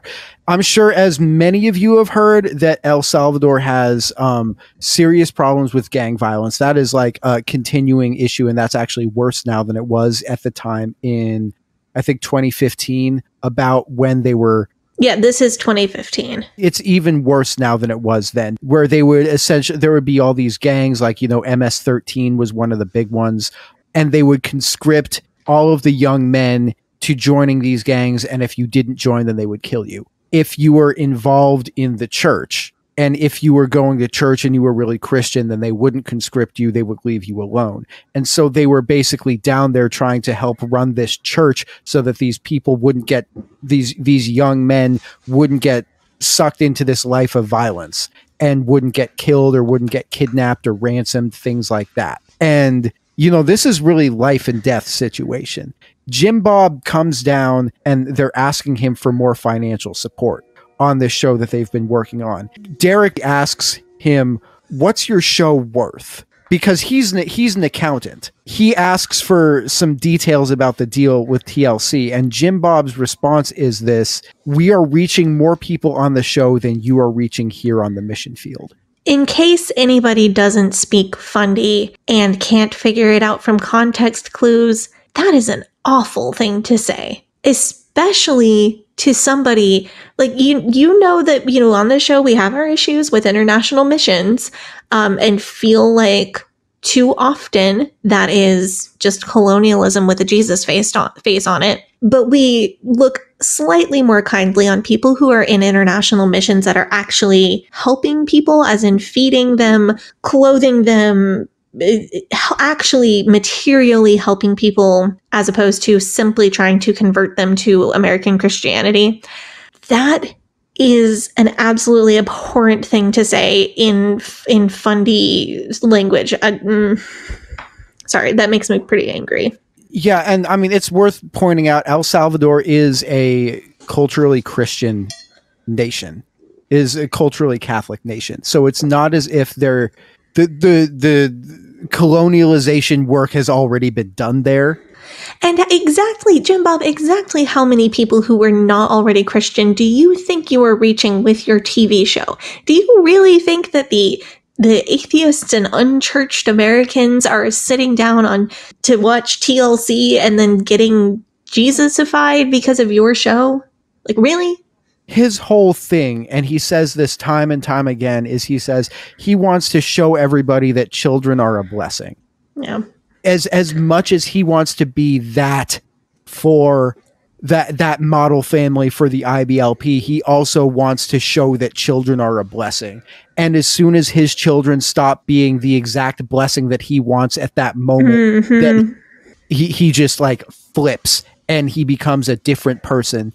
And I mean, I've known people who would have behavior that was similar to this, where they were kind to you. They were the nicest person in the world as long as you were doing what they wanted.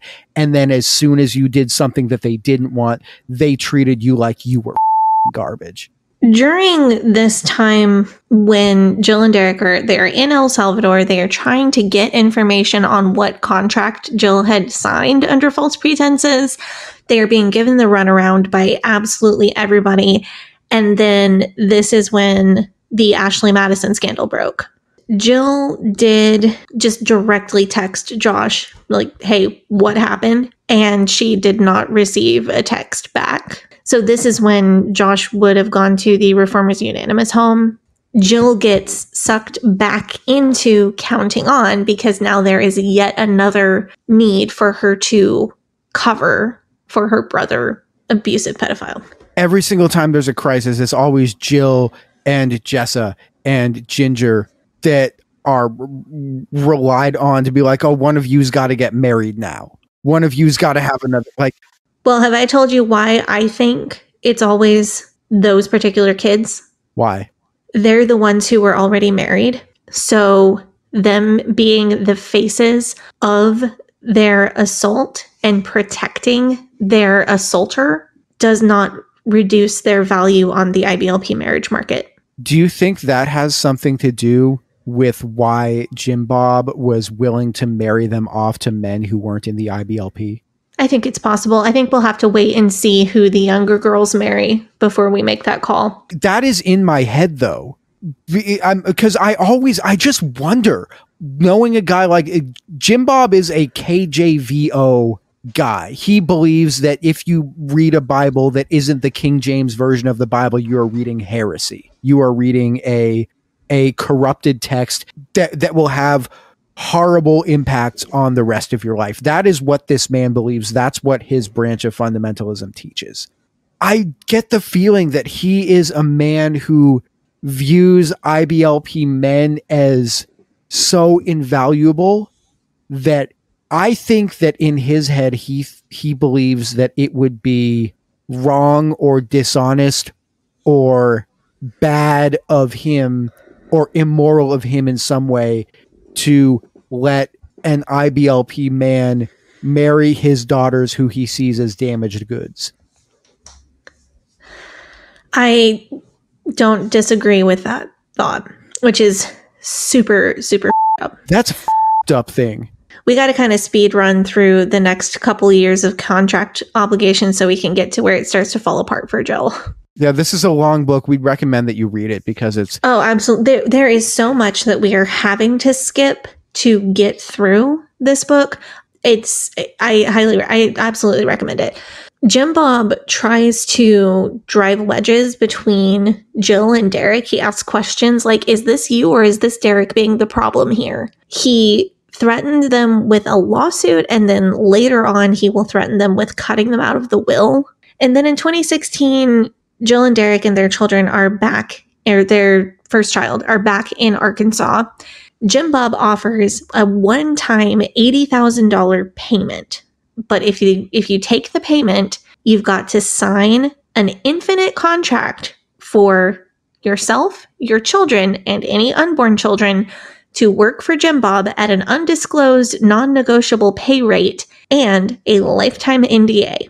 Oh, and by the way, don't go stirring contention among the brethren. Which means don't ask your brothers and sisters if they're going to sign the contract or not, or discuss with them the details of what's in the contract and whether or not you think it's fair. Yep. Jim Bob ended up giving Jill and Derick the $80,000, even though they did not sign that contract, but they are still working on the show. They just didn't sign a new contract. That $80,000 feels like I'm giving you this money, now you have to work for me. Mm-hmm. Like that felt like really dirty, like guilty. So Jill and Derick decide to permanently quit Counting On because they have an opportunity with a new mission board, and this mission board will not take them on if they are still working on Counting On. So they decide, what we really feel like we're called to do is work in missions. We are going to quit the show. We're going to go on to work in missions. But in order to be accepted by this new mission board, they needed proof that they had terminated their contracts with TLC and they were not under any contractual obligations. Well, guess how that went, trying to get proof of that. Well, Jim Bob says that they're under contract until 2019. Mm-hmm. But it turns out that maybe that wasn't actually true because they never actually saw the contract and when that contract went until. So they didn't know. And they were trying to get copies of this and they couldn't get it. And Jim Bob has given them the runaround again. He's giving them I'll get you that contract at some point. I just got to find it. And then months more of silence, and TLC is giving them the same kind of runaround. They did official exit interviews for Counting On that were never aired. So they never got to say goodbye the way they wanted to. And according to Jill, Derick was not fired from Counting On for his cyberbullying of Jazz Jennings. They actually voluntarily quit. This is maybe the one thing in the book that I feel a little bit of doubt about. Interesting. When I first read that, I was like, is that for real? Is that how it actually happened? And because I remember reading, that's why he was fired. But then I went back and looked it up, and all of the magazine, like the People magazine articles and or like Us Weekly, those tabloid magazines that were saying that Derick was fired due to that. They were all saying it's rumored that Derick was fired due to that. Mm-hmm. And that's why they're not on the show anymore. Right. But they never actually had confirmation. That's like something that people speculated about and people talked about, but there was never any official confirmation about it. The reason why I am somewhat inclined to believe this story from Jill is because their contract was not with TLC. Their contract was with Mad Family Inc., which was Jim Bob's company. Mm-hmm. I don't believe that that Jim Bob would voluntarily terminate Jill or Derick from his production company because that would be him giving up his power over them. I especially don't think that even if TLC was leaning on them and he did have to officially terminate them from it, I don't think that he would tell them that they had been terminated. I would not say that I think Jill is lying about this story by any means. I would say I think there are a lot of moving parts to that story, and I think maybe Jill is not telling us all of them. Not that she's obligated to. It's her book, it's her story. But I do think with specifically Derick's online persona, I think Jill feels a little bit obligated to protect him and make him look good, which is a thing that a lot of spouses do for each other that aren't in a cult or in the process of leaving a cult. And also, this isn't Derick's book. It's not from his point of view. So that's another valid reason for her to not go into this as much as I wish she had. And she does mention, what's the phrasing that she uses? I wrote it down. Let me find it in our... It was something about speaking his mind online. Yeah. Do you want to read the actual quote that she says when she brings this up? Yeah. Derick had been making comments on Twitter, speaking his mind about various topics and making a few enemies. That's a very interesting way of saying Derick had been cyberbullying a transgender teenager. Yeah. But she clearly claims that was not the reason that he was fired. Around this time, Jill has their second child, and again, a trigger warning for birth trauma, C-section. Jill suffers a uterine rupture during the attempted VBAC and then later C-section with Samuel. The baby is injured. She is injured. Both of them almost died. And Jim Bob is out in the hallway trying to get baby pictures to sell to People magazine and making jokes about her still being able to have children. To me, this was part where I was not a fan of Jim Bob. This is the part where I was like, this man is a f***ing psychopath. The story that she tells in the book about this birth is f***ing traumatic to read. Yeah. It was truly horrifying.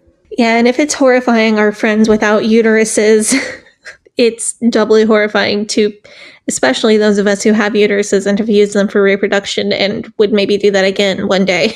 I mean, when she was saying how much pain that she was in, it made my skin crawl. I'm not going to go into any of the graphic details of the stuff that she says, but it's in there if you want it. And if you don't want to read it, I'd suggest you skip that section of the book. She reads a text on Jim Bob's phone from Chad, who is basically the enforcer for Scott for TLC. Basically, when somebody doesn't do what they want, then they bring in Chad. Get me pics of that baby. Sending messages to Jim Bob. She is within an inch of her life here. Really? Truly, she is within an inch of her life here. She says, I don't know if I'll be able to have children again. Jim Bob's like, oh, I hope what? Like, he's like freaking out about this. This is the thing that freaks him out more than the fact that his daughter almost died. Like that to me, that hurt me to read so much. Just not just like the pain, but like my dad cares more about my ability to have children than whether or not I live or die. But although the gulf between Jill and her parents is growing, she still has a lot of support from her siblings, which I think is interesting. An interesting family dynamic. Like, they've had all of these struggles and disagreements with her dad over the payment for the show and this, that, and the other. But when they needed to move, all of the siblings still showed up to help her move. And they were still living in a house that belonged to the family, because even amidst all this struggle, the tangible support was still there, that's an interesting dynamic. I had one more little quote from this section. She mentions the Recovering Grace blog and Bill Gothard's scandals. I shouldn't just say scandals. I should say his sexual assault of teenage girls and young women. Jill says, it didn't matter how much Derick and I talked about building our lives together, what future I dreamed of, or how badly I wanted to begin again. I felt stuck. I felt like I was in chains and I couldn't break free from the past. My heart was open to the possibility of a new life, but my head was full of reasons why I couldn't. For every whisper of hope, there was an avalanche of guilt. For every moment of joy, there was a stab of fear. I had IBLP to thank for that particular baggage. Ever since I was a kid, every decision I'd made had been gripped with a level of guilt or fear that weighed heavy in my decision making. Over time, I'd gotten so used to it that I hardly noticed it was there. But now that I'd walked away from the family ministry and we were beginning to change in other areas, I just couldn't ignore it. And she talks about her guilt over whether she'll be able to bear more children or not, which is, again, incredibly heartbreaking. She almost dies. She says, I don't know if my body will let me do this again and survive. And they're going to have to use some form of birth control because she cannot immediately go get pregnant again because she really, truly might die. And she's not worried about what if she dies. She's worried about what if somebody figures out that I'm using birth control. This is one of the major catalysts for her starting to deconstruct her religious belief. And she feels really isolated. They get into a non-King James only church and she has some connections there. And that's kind of her refuge from drama that has not yet even reached a head with her family. She wonders if she wants to wear pants. And she spends like pages and pages talking about this whole pants struggle, which is really something because I really identify with that. She asks Derick if she should wear pants, and he's like, I don't know. What do you want to do? She's like, but Deuteronomy 22:5. And Derick's like, it was cultural. Back then, men wore robes. I don't think it's the same thing. Jill really wants Derick to just tell her it's okay to wear pants or it's not okay to wear pants. But Derick is really digging his heels in and not doing that for her. He wants her to come to it herself, which I think is pretty cool. This is another thing that made me like Derick a little bit more. I think what we're seeing from her portrayal of him, she does a really great job of portraying him as kind, reasonable, and loving towards his wife. And Would love to stand him if he could stop being an unrepentant transphobic cyberbully.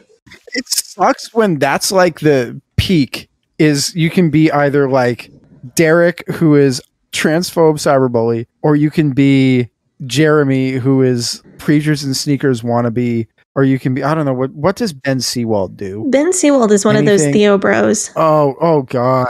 And he wears a lot of hats. And then Austin leaves dangerous items unattended around their children.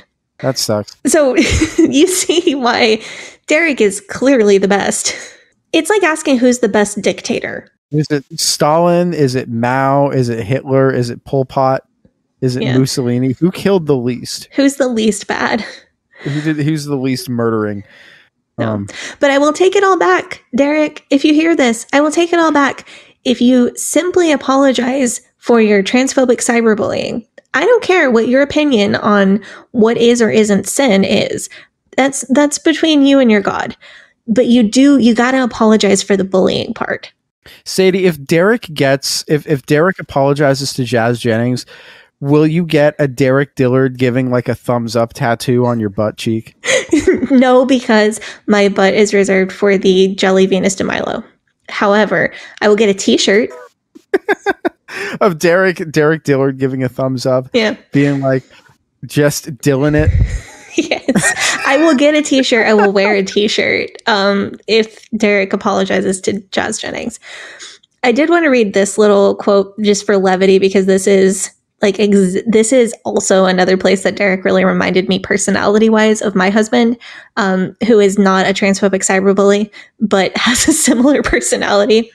So Jill has gotten a pair of leggings because she's going to go to Silver Dollar City, and she's so nervous about wearing pants out in public for the first time. This is really, really crazy and hard for her. As she gets dressed, she's got leggings and she's got a long t-shirt and then a coat that's almost knee length that covers the t-shirt.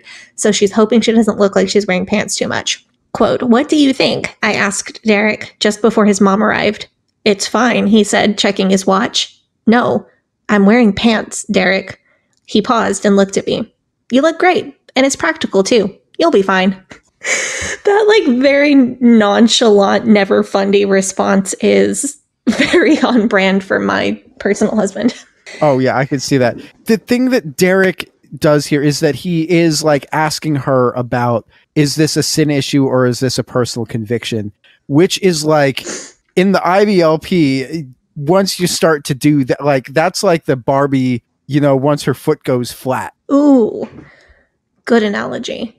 And I want to read this quote because she says, maybe authority wasn't always totally trustworthy. I mean, that's kryptonite to the IBLP. So the problem with the wearing pants thing, her first outing wearing pants, they went to Silver Dollar City with Derick's family, but she didn't check the Duggar family schedule first because she had been cut out of some of the group chats. She wasn't on particularly good terms with her parents. And it just so happened that the entire Duggar family was at Silver Dollar City on the same day that she happened to go wearing pants for the very first time ever. So she tried to hide from them the entire day. And it's hard to hide from 20 people in a small theme park. And she managed to avoid her parents. And one time she spoke to her parents across a hedge. So the hedge is hiding the bottom half of her body and they don't know that she's wearing pants, which is hilarious in any other situation. But one of her siblings did happen to see her in pants and ratted her out to her dad. And then Jim Bob has this whole incredibly awful conversation with her about it. He pulls her aside the next time that she's at their house. He takes her up to a private place and he says, "Were you wearing pants the other day?" And shames her because Ginger had already worn pants in public. It was a whole media thing. But Ginger called her parents and explained her reasoning for wearing pants before she ever did it. So he shames Jill for not letting them know ahead of time. And I think it's abundantly clear at this point, he just wants to come down on Jill. He wants to assert his authority. He wants to assert his power to still make her feel that shame and guilt as she is starting to imagine a life without that shame and guilt. And this is awful. especially because of the next things that occur. But so next, I like this part from her because she gets a nose ring. I got a nose ring, so we can be nose ring buddies. Yeah. So the whole thing about the pants was that Jim Bob shamed Jill because Ginger let her parents know ahead of time before she did the wearing the pants. And he shamed Jill because she didn't call them with a list of biblical reasons before she went and did it. So Jill decides she's going to get a nose ring, and she still wants to be the good girl. She still wants this approval. So she calls her parents before she gets a nose ring, and they're not together. So she has to make 2 different phone calls. And Michelle picks up the phone and is just like, okay, thanks for telling me. And Jim Bob doesn't pick up the phone, so she leaves him a voicemail. And when she leaves the tattoo parlor, having gotten her nose ring, she has an incredibly angry voicemail from Jim Bob back, flip out on her, telling her that she's ruined his life, or ruined her life. And can you imagine, Gavi, can you just take a step back from the whole Duggar-ness of this situation? A father and grandfather in his 50s, a former state senator, being this mad about a very normal piercing in his married mid-20s daughter's nose. Well, I do subscribe to the r/insane parents on Reddit. Yes. Actually, the insane parents subreddit is actually really kind of a depressing place because it is stuff like, my dad saw on Instagram that I got a tattoo and he sent me 8 Bible verses and now I'm depressed. Like that's the vibe of a lot of it. Or is my dad dead named me 8 times in text messages and tells me that he doesn't know me anymore. Like it's that type of shit. And you're just like, oh, this sucks. If it is that type of energy. It is insane parents energy. And he texts her Bible verses about honoring your father and mother. He starts bombarding her with Bible verses, and their relationship just does not get better from this point. And that's when we find out about Jim Bob's possible tax fraud. Yes. Jim Bob, it turns out, had been telling the government that he had been paying all of his children during the... For years. I mean, it was almost a decade at this point. They found out because Derick was applying for student loans to go to law school, and the government was like, no, you can't have as much student loan as you think you need because you've made all this money in the past few years. The form came back, well, no, you've had $130,000 of reported income from the TV show. And Jill says they had never seen a penny of that money. So they wrote a massive letter to Jim Bob and Michelle, just laying out every single beef that they ever had with them. This does not go over particularly well. I kind of want to read this letter. I don't have that letter. I do have a text that she sent to Jim Bob shortly after the nose piercing. So she got her nose pierced. He's texting her, honor thy father and mother. He asks her to get on a phone call with himself and Michelle. She says no, and this is the text that she sends. Honestly, I don't really feel like talking when I feel like there might be a chance I'm just going to be verbally abused, manipulated, and emotionally hurt. It makes me want to shy away from any type of conversation. I don't want our relationship to be this way, Daddy. And I know we aren't always going to agree on everything, but we won't want to ask for counsel if we feel like we aren't going to be heard. And you are only going to attack us and insist that your view is the way we should see things too. And it goes on. And I just want to have good relationships with you and Mama and our siblings, even if we aren't on the same page with things. We know you still have littles in the house, and that creates a different dynamic that you have to look out for them. But we don't want to feel like you have to turn us against each other either. I know you will have to talk with them about differences and convictions like the nose ring thing. But I do feel like you have a lot of control over how they view us. And it's, we love you. We know this is hard. We love you, but I'm not getting on a call because I feel like you're just going to yell at me. Watching Jill learn to set boundaries with her parents was it was painful to watch her go through it, but it was also extremely cathartic to actually get to this point and see her doing that. This is chronologically when the thing happens where the missions organization turns them down because they cannot get proof that they're not under contract with TLC any longer. And pretty shortly after the missions board turns them down, they find out that actually the contract ended in 2018, even though Jim Bob told them it was until 2019. So they did the law school application, the lawsuit that Jill, Ginger, Jessa, and Joanna had filed against In Touch magazine for leaking their story of abuse in the first place was underway. They wrote this massive letter, 27 pages long. It didn't go over very well. And that's when they found out about the $130,000 beyond the original $80,000 that had been supposedly paid to them that Jim Bob had never paid them. They are texting and emailing him saying, you know what, you could just make this right by just paying me the $130,000 now. How much did he pay to settle Josh's Danica Dillon situation? I don't think we know, but do you want to bet it's $130,000? They asked Jim Bob for the $130K that he claimed on his taxes and on Jill's taxes he had already paid them. Jim Bob, one interesting tidbit, Jim Bob at one point claimed that he had already tithed on this money on his children's behalf. That is... Which is to where I would like to ask, considering that Jim Bob, as far as we know, has not been the member of a local New Testament church for quite a while and has been running his own home churches. Where did you tithe that money? Where did $13K? He probably gave it to Bill Gothard. Oh, yeah, I'm sure he did. Jim Bob also, quote, noticed a spirit of ungratefulness. So this is where the excerpt that dropped where she has this very tense mediation session with Jim Bob and Michelle and ends up yelling at him, you treat me worse than my pedophile brother because I have pants and I wear a nose ring. That's where this happened before his email with the most audacity that has ever been put into an email. That email was shocking to me. I'm going to read his whole email. We're going to get to his email. Because he's nickel and diming them for every penny that he's ever spent on having children over the entire course of their lives and saying, this is how much we spent on you, so we're deducting that from your... So she wanted to address the money in this mediation session that they had that got very, very physically and verbally intense.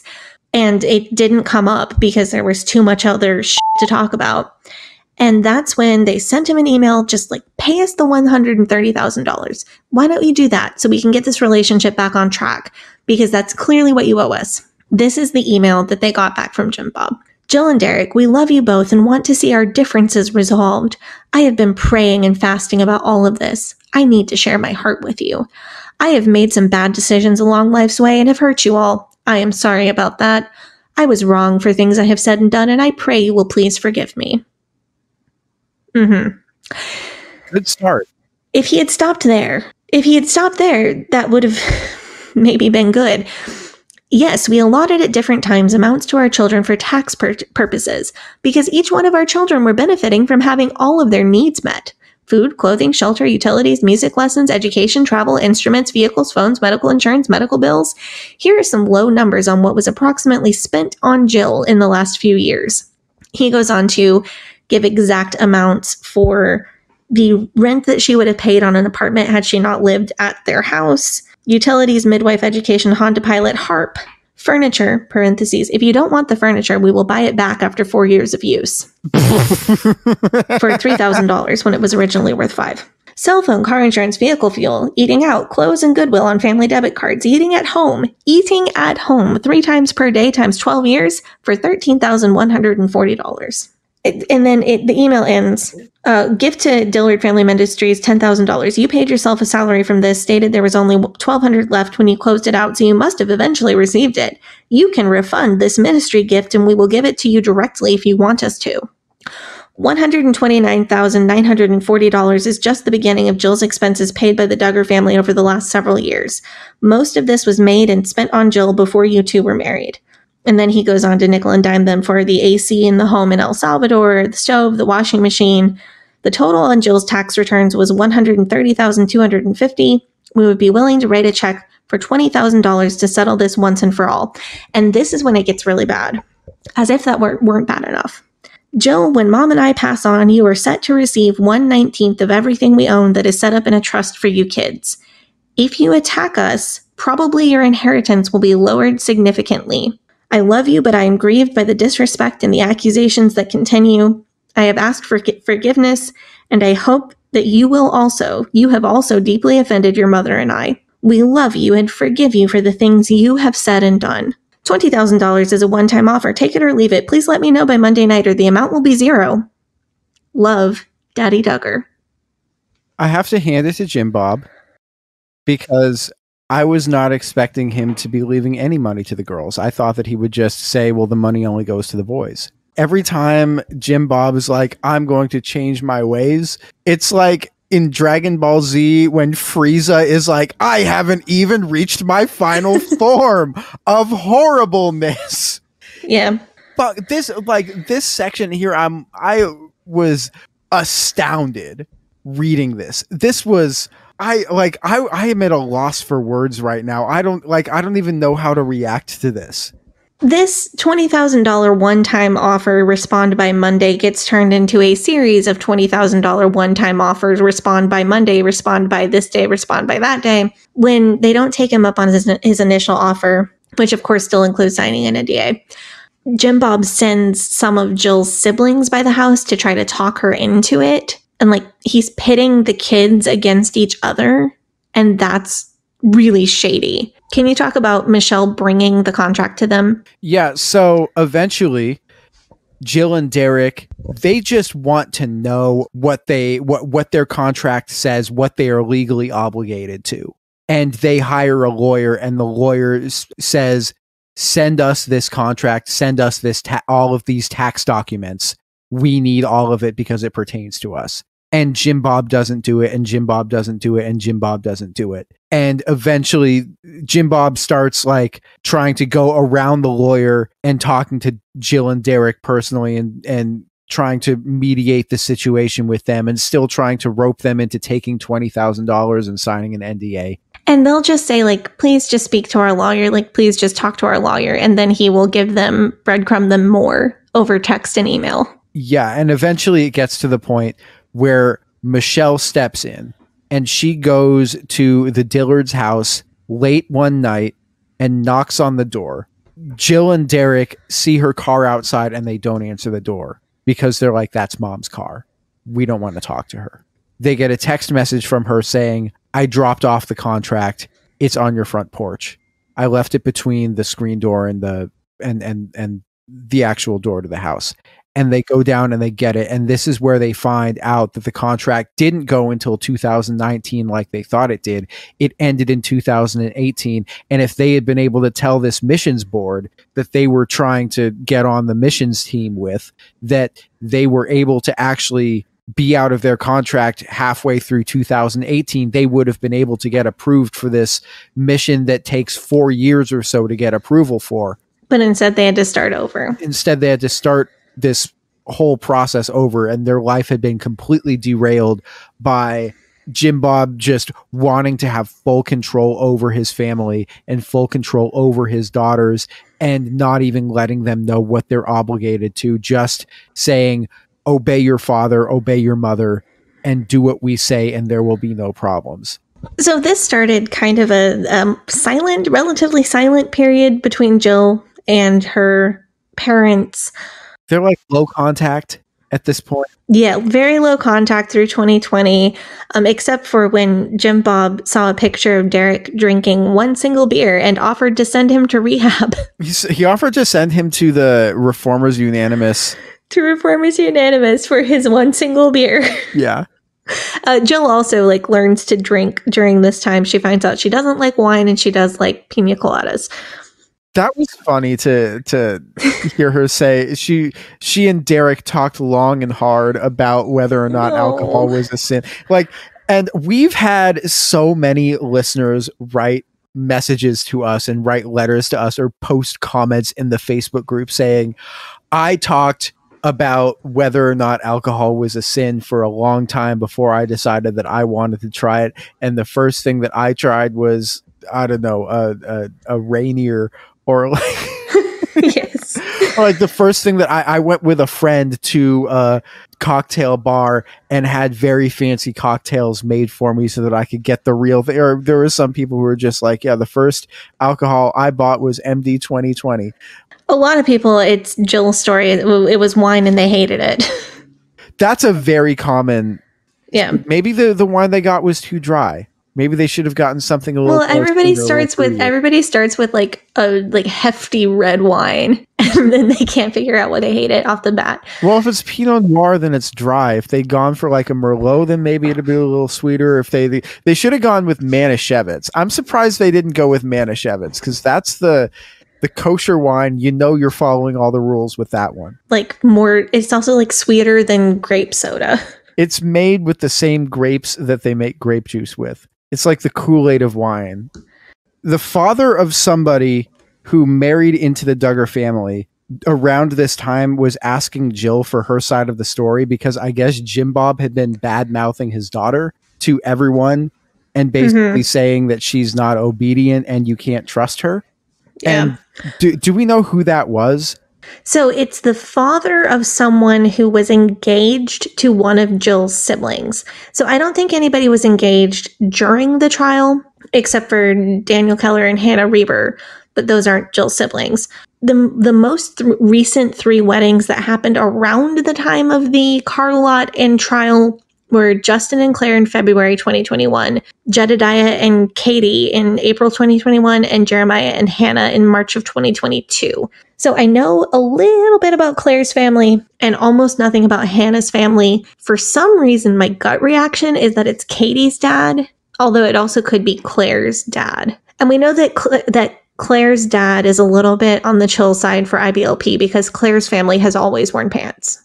It makes sense that you would want to know the family that your child is marrying into. Because I'm sure that they know, okay, the Duggars, they're a little messy publicly, but what's actually going on here? But around this time is when the raid happens at the car lot. Jim Bob says nothing's going on. There was no raid and nobody's under investigation. Meanwhile, quote unquote journalist, I use journalist very loosely in this phrase because this person is from The Sun, knocks on Jill's door and says, how do you feel about the fact that your brother is about to be arrested? And wants to get a comment from her about it. And she's just like, off. Yeah. And again, she's setting boundaries. And she's asking what's going on. And Jim Bob's like, no one's getting arrested. Nothing's happening. There's nothing to this. And then 3 days later, Josh gets arrested by Homeland Security. So that was a lie. Everything's a lie coming from this man.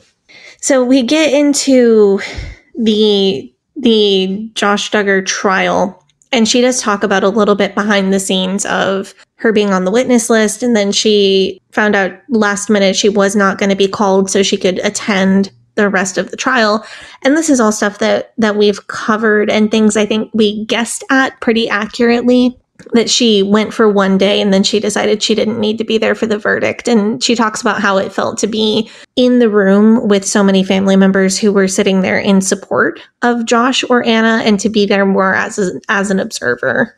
And this is something I wanted to talk about as we're getting close to the end of this book. When Jill talks about her fears about Derick's mother dying when she had cancer, she mentions Derick only has one sibling. How is he going to get by without any support in the world? She clearly depends on the support of her family. And can you imagine growing up in a house with 18 siblings, the noise and the chaos, and there's always somebody around. There's always somebody there for you. Can you imagine having that and giving it up?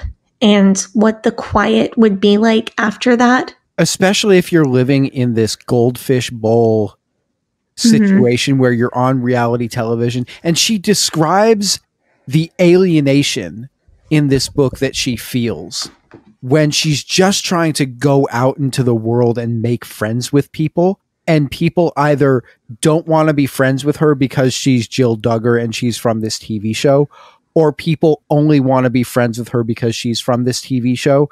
And she talks about how much she misses being in El Salvador with the other women in El Salvador because they had each other, even though conditions were horrible. I think that's a really important clue as to the validity of Jill's story and her truthfulness when she's speaking about the incredible pain that she's endured. Because people don't just do that for nothing. So Josh gets found guilty, and her response in this book kind of comes down to, yeah, and he deserves to go to jail for it. He's horrible. The things that he did were horrible. Yeah, she talks about writing the Dillard family statement with Derick. And then she goes to get a lot of therapy. There was a quote from this, like, kind of as she's wrapping up her story to this point. And I put this on my Instagram story, so you may have seen it there if you're listening. But she says, I have always struggled in that area. I grew up believing subconsciously that whenever there was any bad feeling, it was up to me to do what I could to fix it. And that was the one that just had me bawling, because that is so relevant to my own experience, my own story. You know what I'm wondering? I'm wondering if the NDA that other Duggar family members signed to get that $80K, I'm wondering if the NDA is why Ginger's book sucks so much. You do have to wonder. Like, that's legit, because I remember everyone was like, ooh, Ginger's got a book coming out. Is anything going to be in it? And she, like, the only detail, what was the detail that they were freaking out about?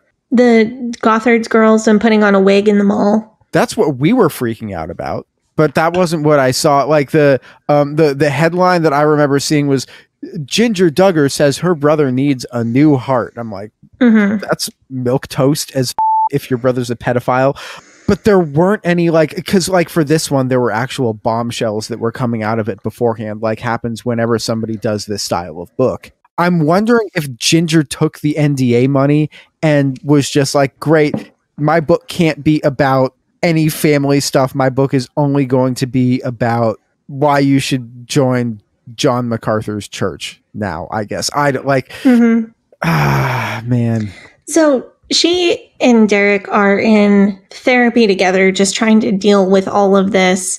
And I wanted to read one more quote from this therapist, because I thought this was something that maybe a lot of us need to hear. You've been in battle for a long time. You've taken a lot of arrows, and there are more coming. Occasionally, back in the day, when someone would get shot with an arrow, the arrowhead might get lost inside them. And anytime that area got bumped, it would be extremely painful. You've got a lot of different wounds on you. Some are old, some are new, and I don't think many of those wounds have healed right. The room stopped. My breath grew shallow. Cry or run, I didn't know what I wanted to do, so I just sat and listened. That's why it hurt so bad so much of the time, Jill. Even when people do the slightest thing, maybe Derick says or does something dumb, but it bumps one of those old arrowheads and triggers all that old pain. And I thought that was such a hopeful description of people who have experienced trauma, a way that we can understand ourselves and maybe other people can understand us a little bit better. So what the therapist ends up telling her is, you cannot reconcile with your parents right now.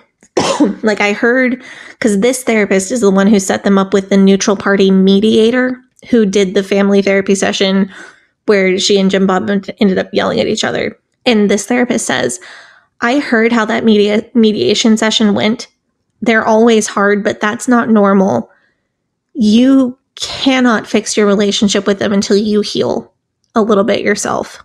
Jill kind of takes a break from trying to reconcile with her parents and just works on healing, which is a good lesson for people who have come out of cults or high control religious groups or abusive relationships or whatever it may be. She is, and by the way, she is still in this final chapter of the book praising her parents for things that they did when she was very little. Just wanted to point that out. Oh, it's very clear how much she loves them. And how she writes, I love them, I love them, I love them, I wish this were different, over and over and over again. And she just wants them to really, to get their approval and to get their appreciation and their love in the way that she has love for them.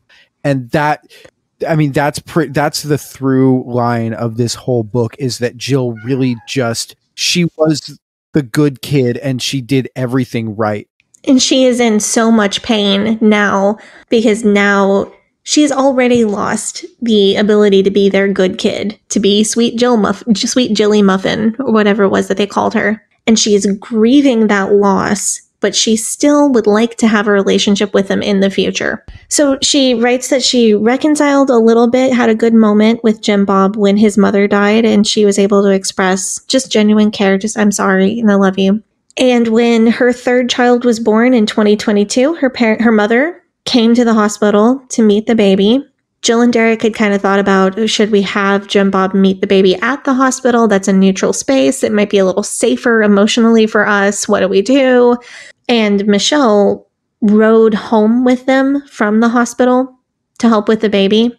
And Michelle said, oh, well, your dad's coming to pick me up, to take me home. Kind of an unspoken question there. And Jill and Derick agreed on the spot to allow Jim Bob into their house to meet his newest grandchild. They extended an olive branch. They took a picture of him with his grandchild. And that's the extent to which they still want to repair the relationship. So, and that was the other time I fully cried reading this book. It was really sad. This was a very emotional read. It was. There's a lot that we skipped over. I definitely recommend actually buying and reading this book much more than I do Ginger's. Don't buy Ginger's. It's not worth the money. If you paid $12 for that book, you could get your money back. Like, there's a very, very, very small amount of Jesus talk in this book, but it fits the narrative, and it is really, really minimal. It's not preachy. It's more just Jill saying, well, this is where I am right now. I look forward to maybe a sequel memoir in 10 years where Jill talks about her full descent into crunchy Earth Mama and how she found weed. You think that's the future for Jill? I think it's like the reverse crunchy to fundy pipeline. It's going to be the fundy to crunchy pipeline for Jill, and she's going to be charging her crystals in the moonlight, and she's going to be...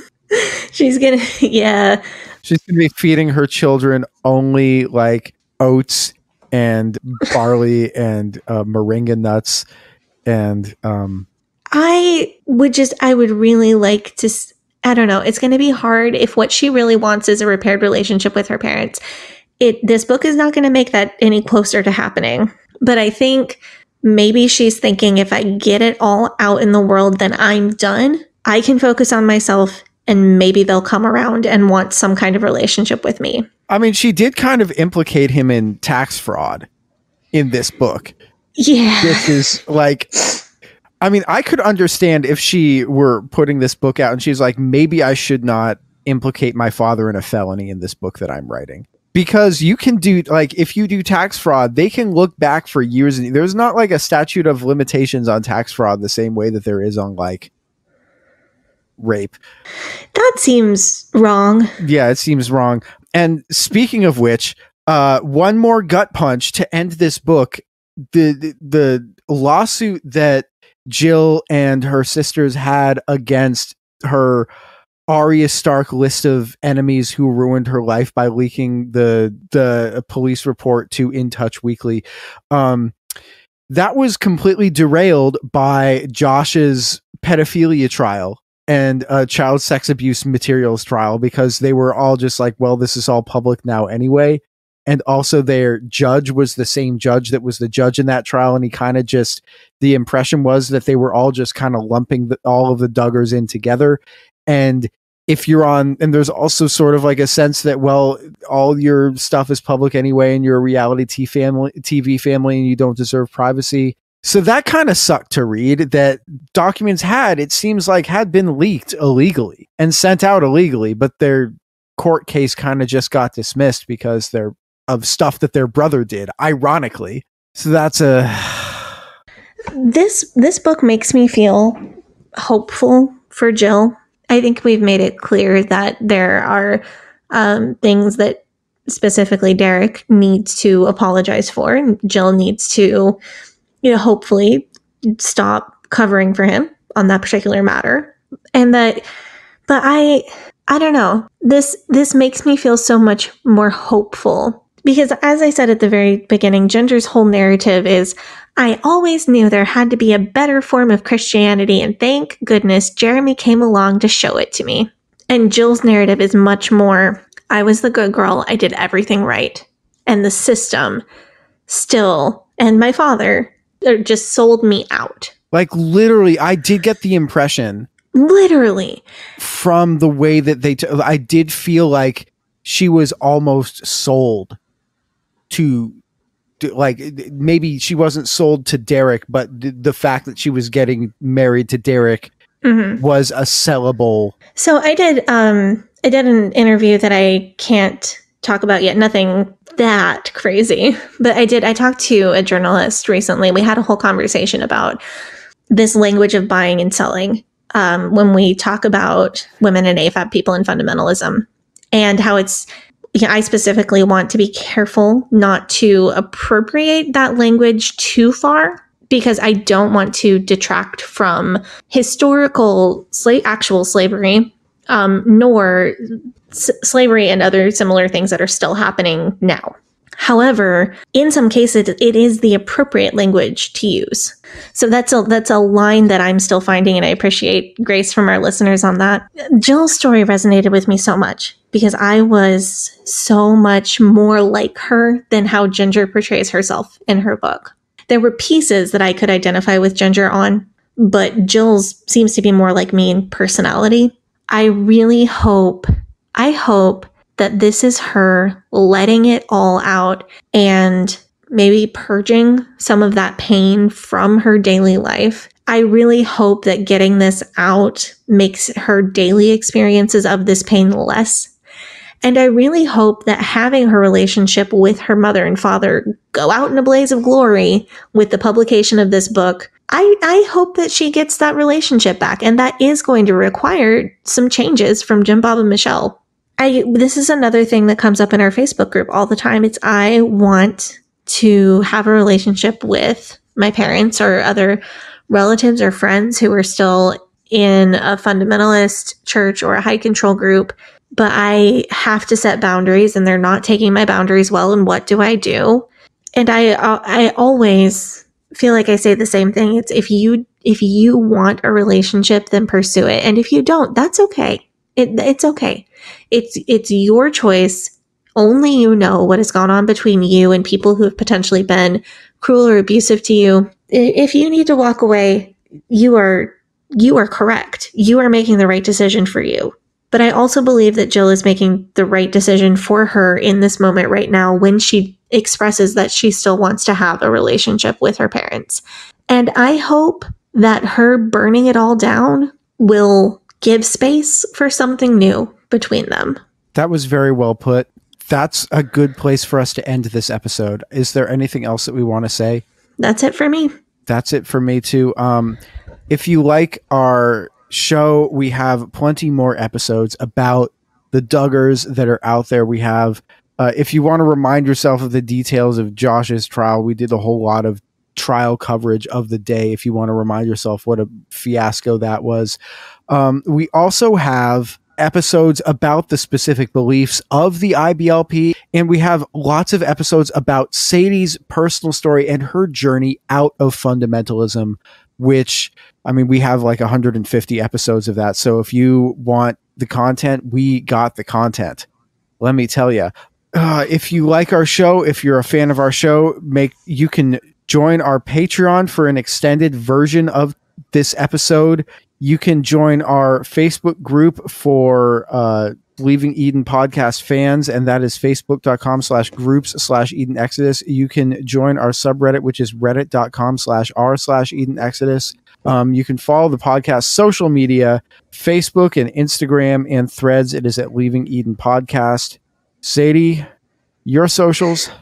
Yes, you can follow me on Instagram at Sadie Carpenter Music, on Twitter at Hell Yes Sadie, and on TikTok at Sadie Carpenter 1. You can follow me on Facebook, Instagram, and Twitter at GAVRIELHACOHN. Jesus Christ, it is 1:38 in the morning on Thursday, September 14th. I am tired and I am going to bed. I'll edit. Thank you for your efforts for our podcast. Thank you for your efforts for our podcast, because you have a baby and that's more effort than staying up late. Thank you guys so much for tuning in. We hope that you guys enjoy it, and we hope that you guys will tune in for our other episodes. And you guys have a good day. Bye. But old rolling river of time, you've healed me in too many days. No regrets, no confusion, there'll be no pollution. I'm so thankful I've decided to change my ways. I'm so thankful I decided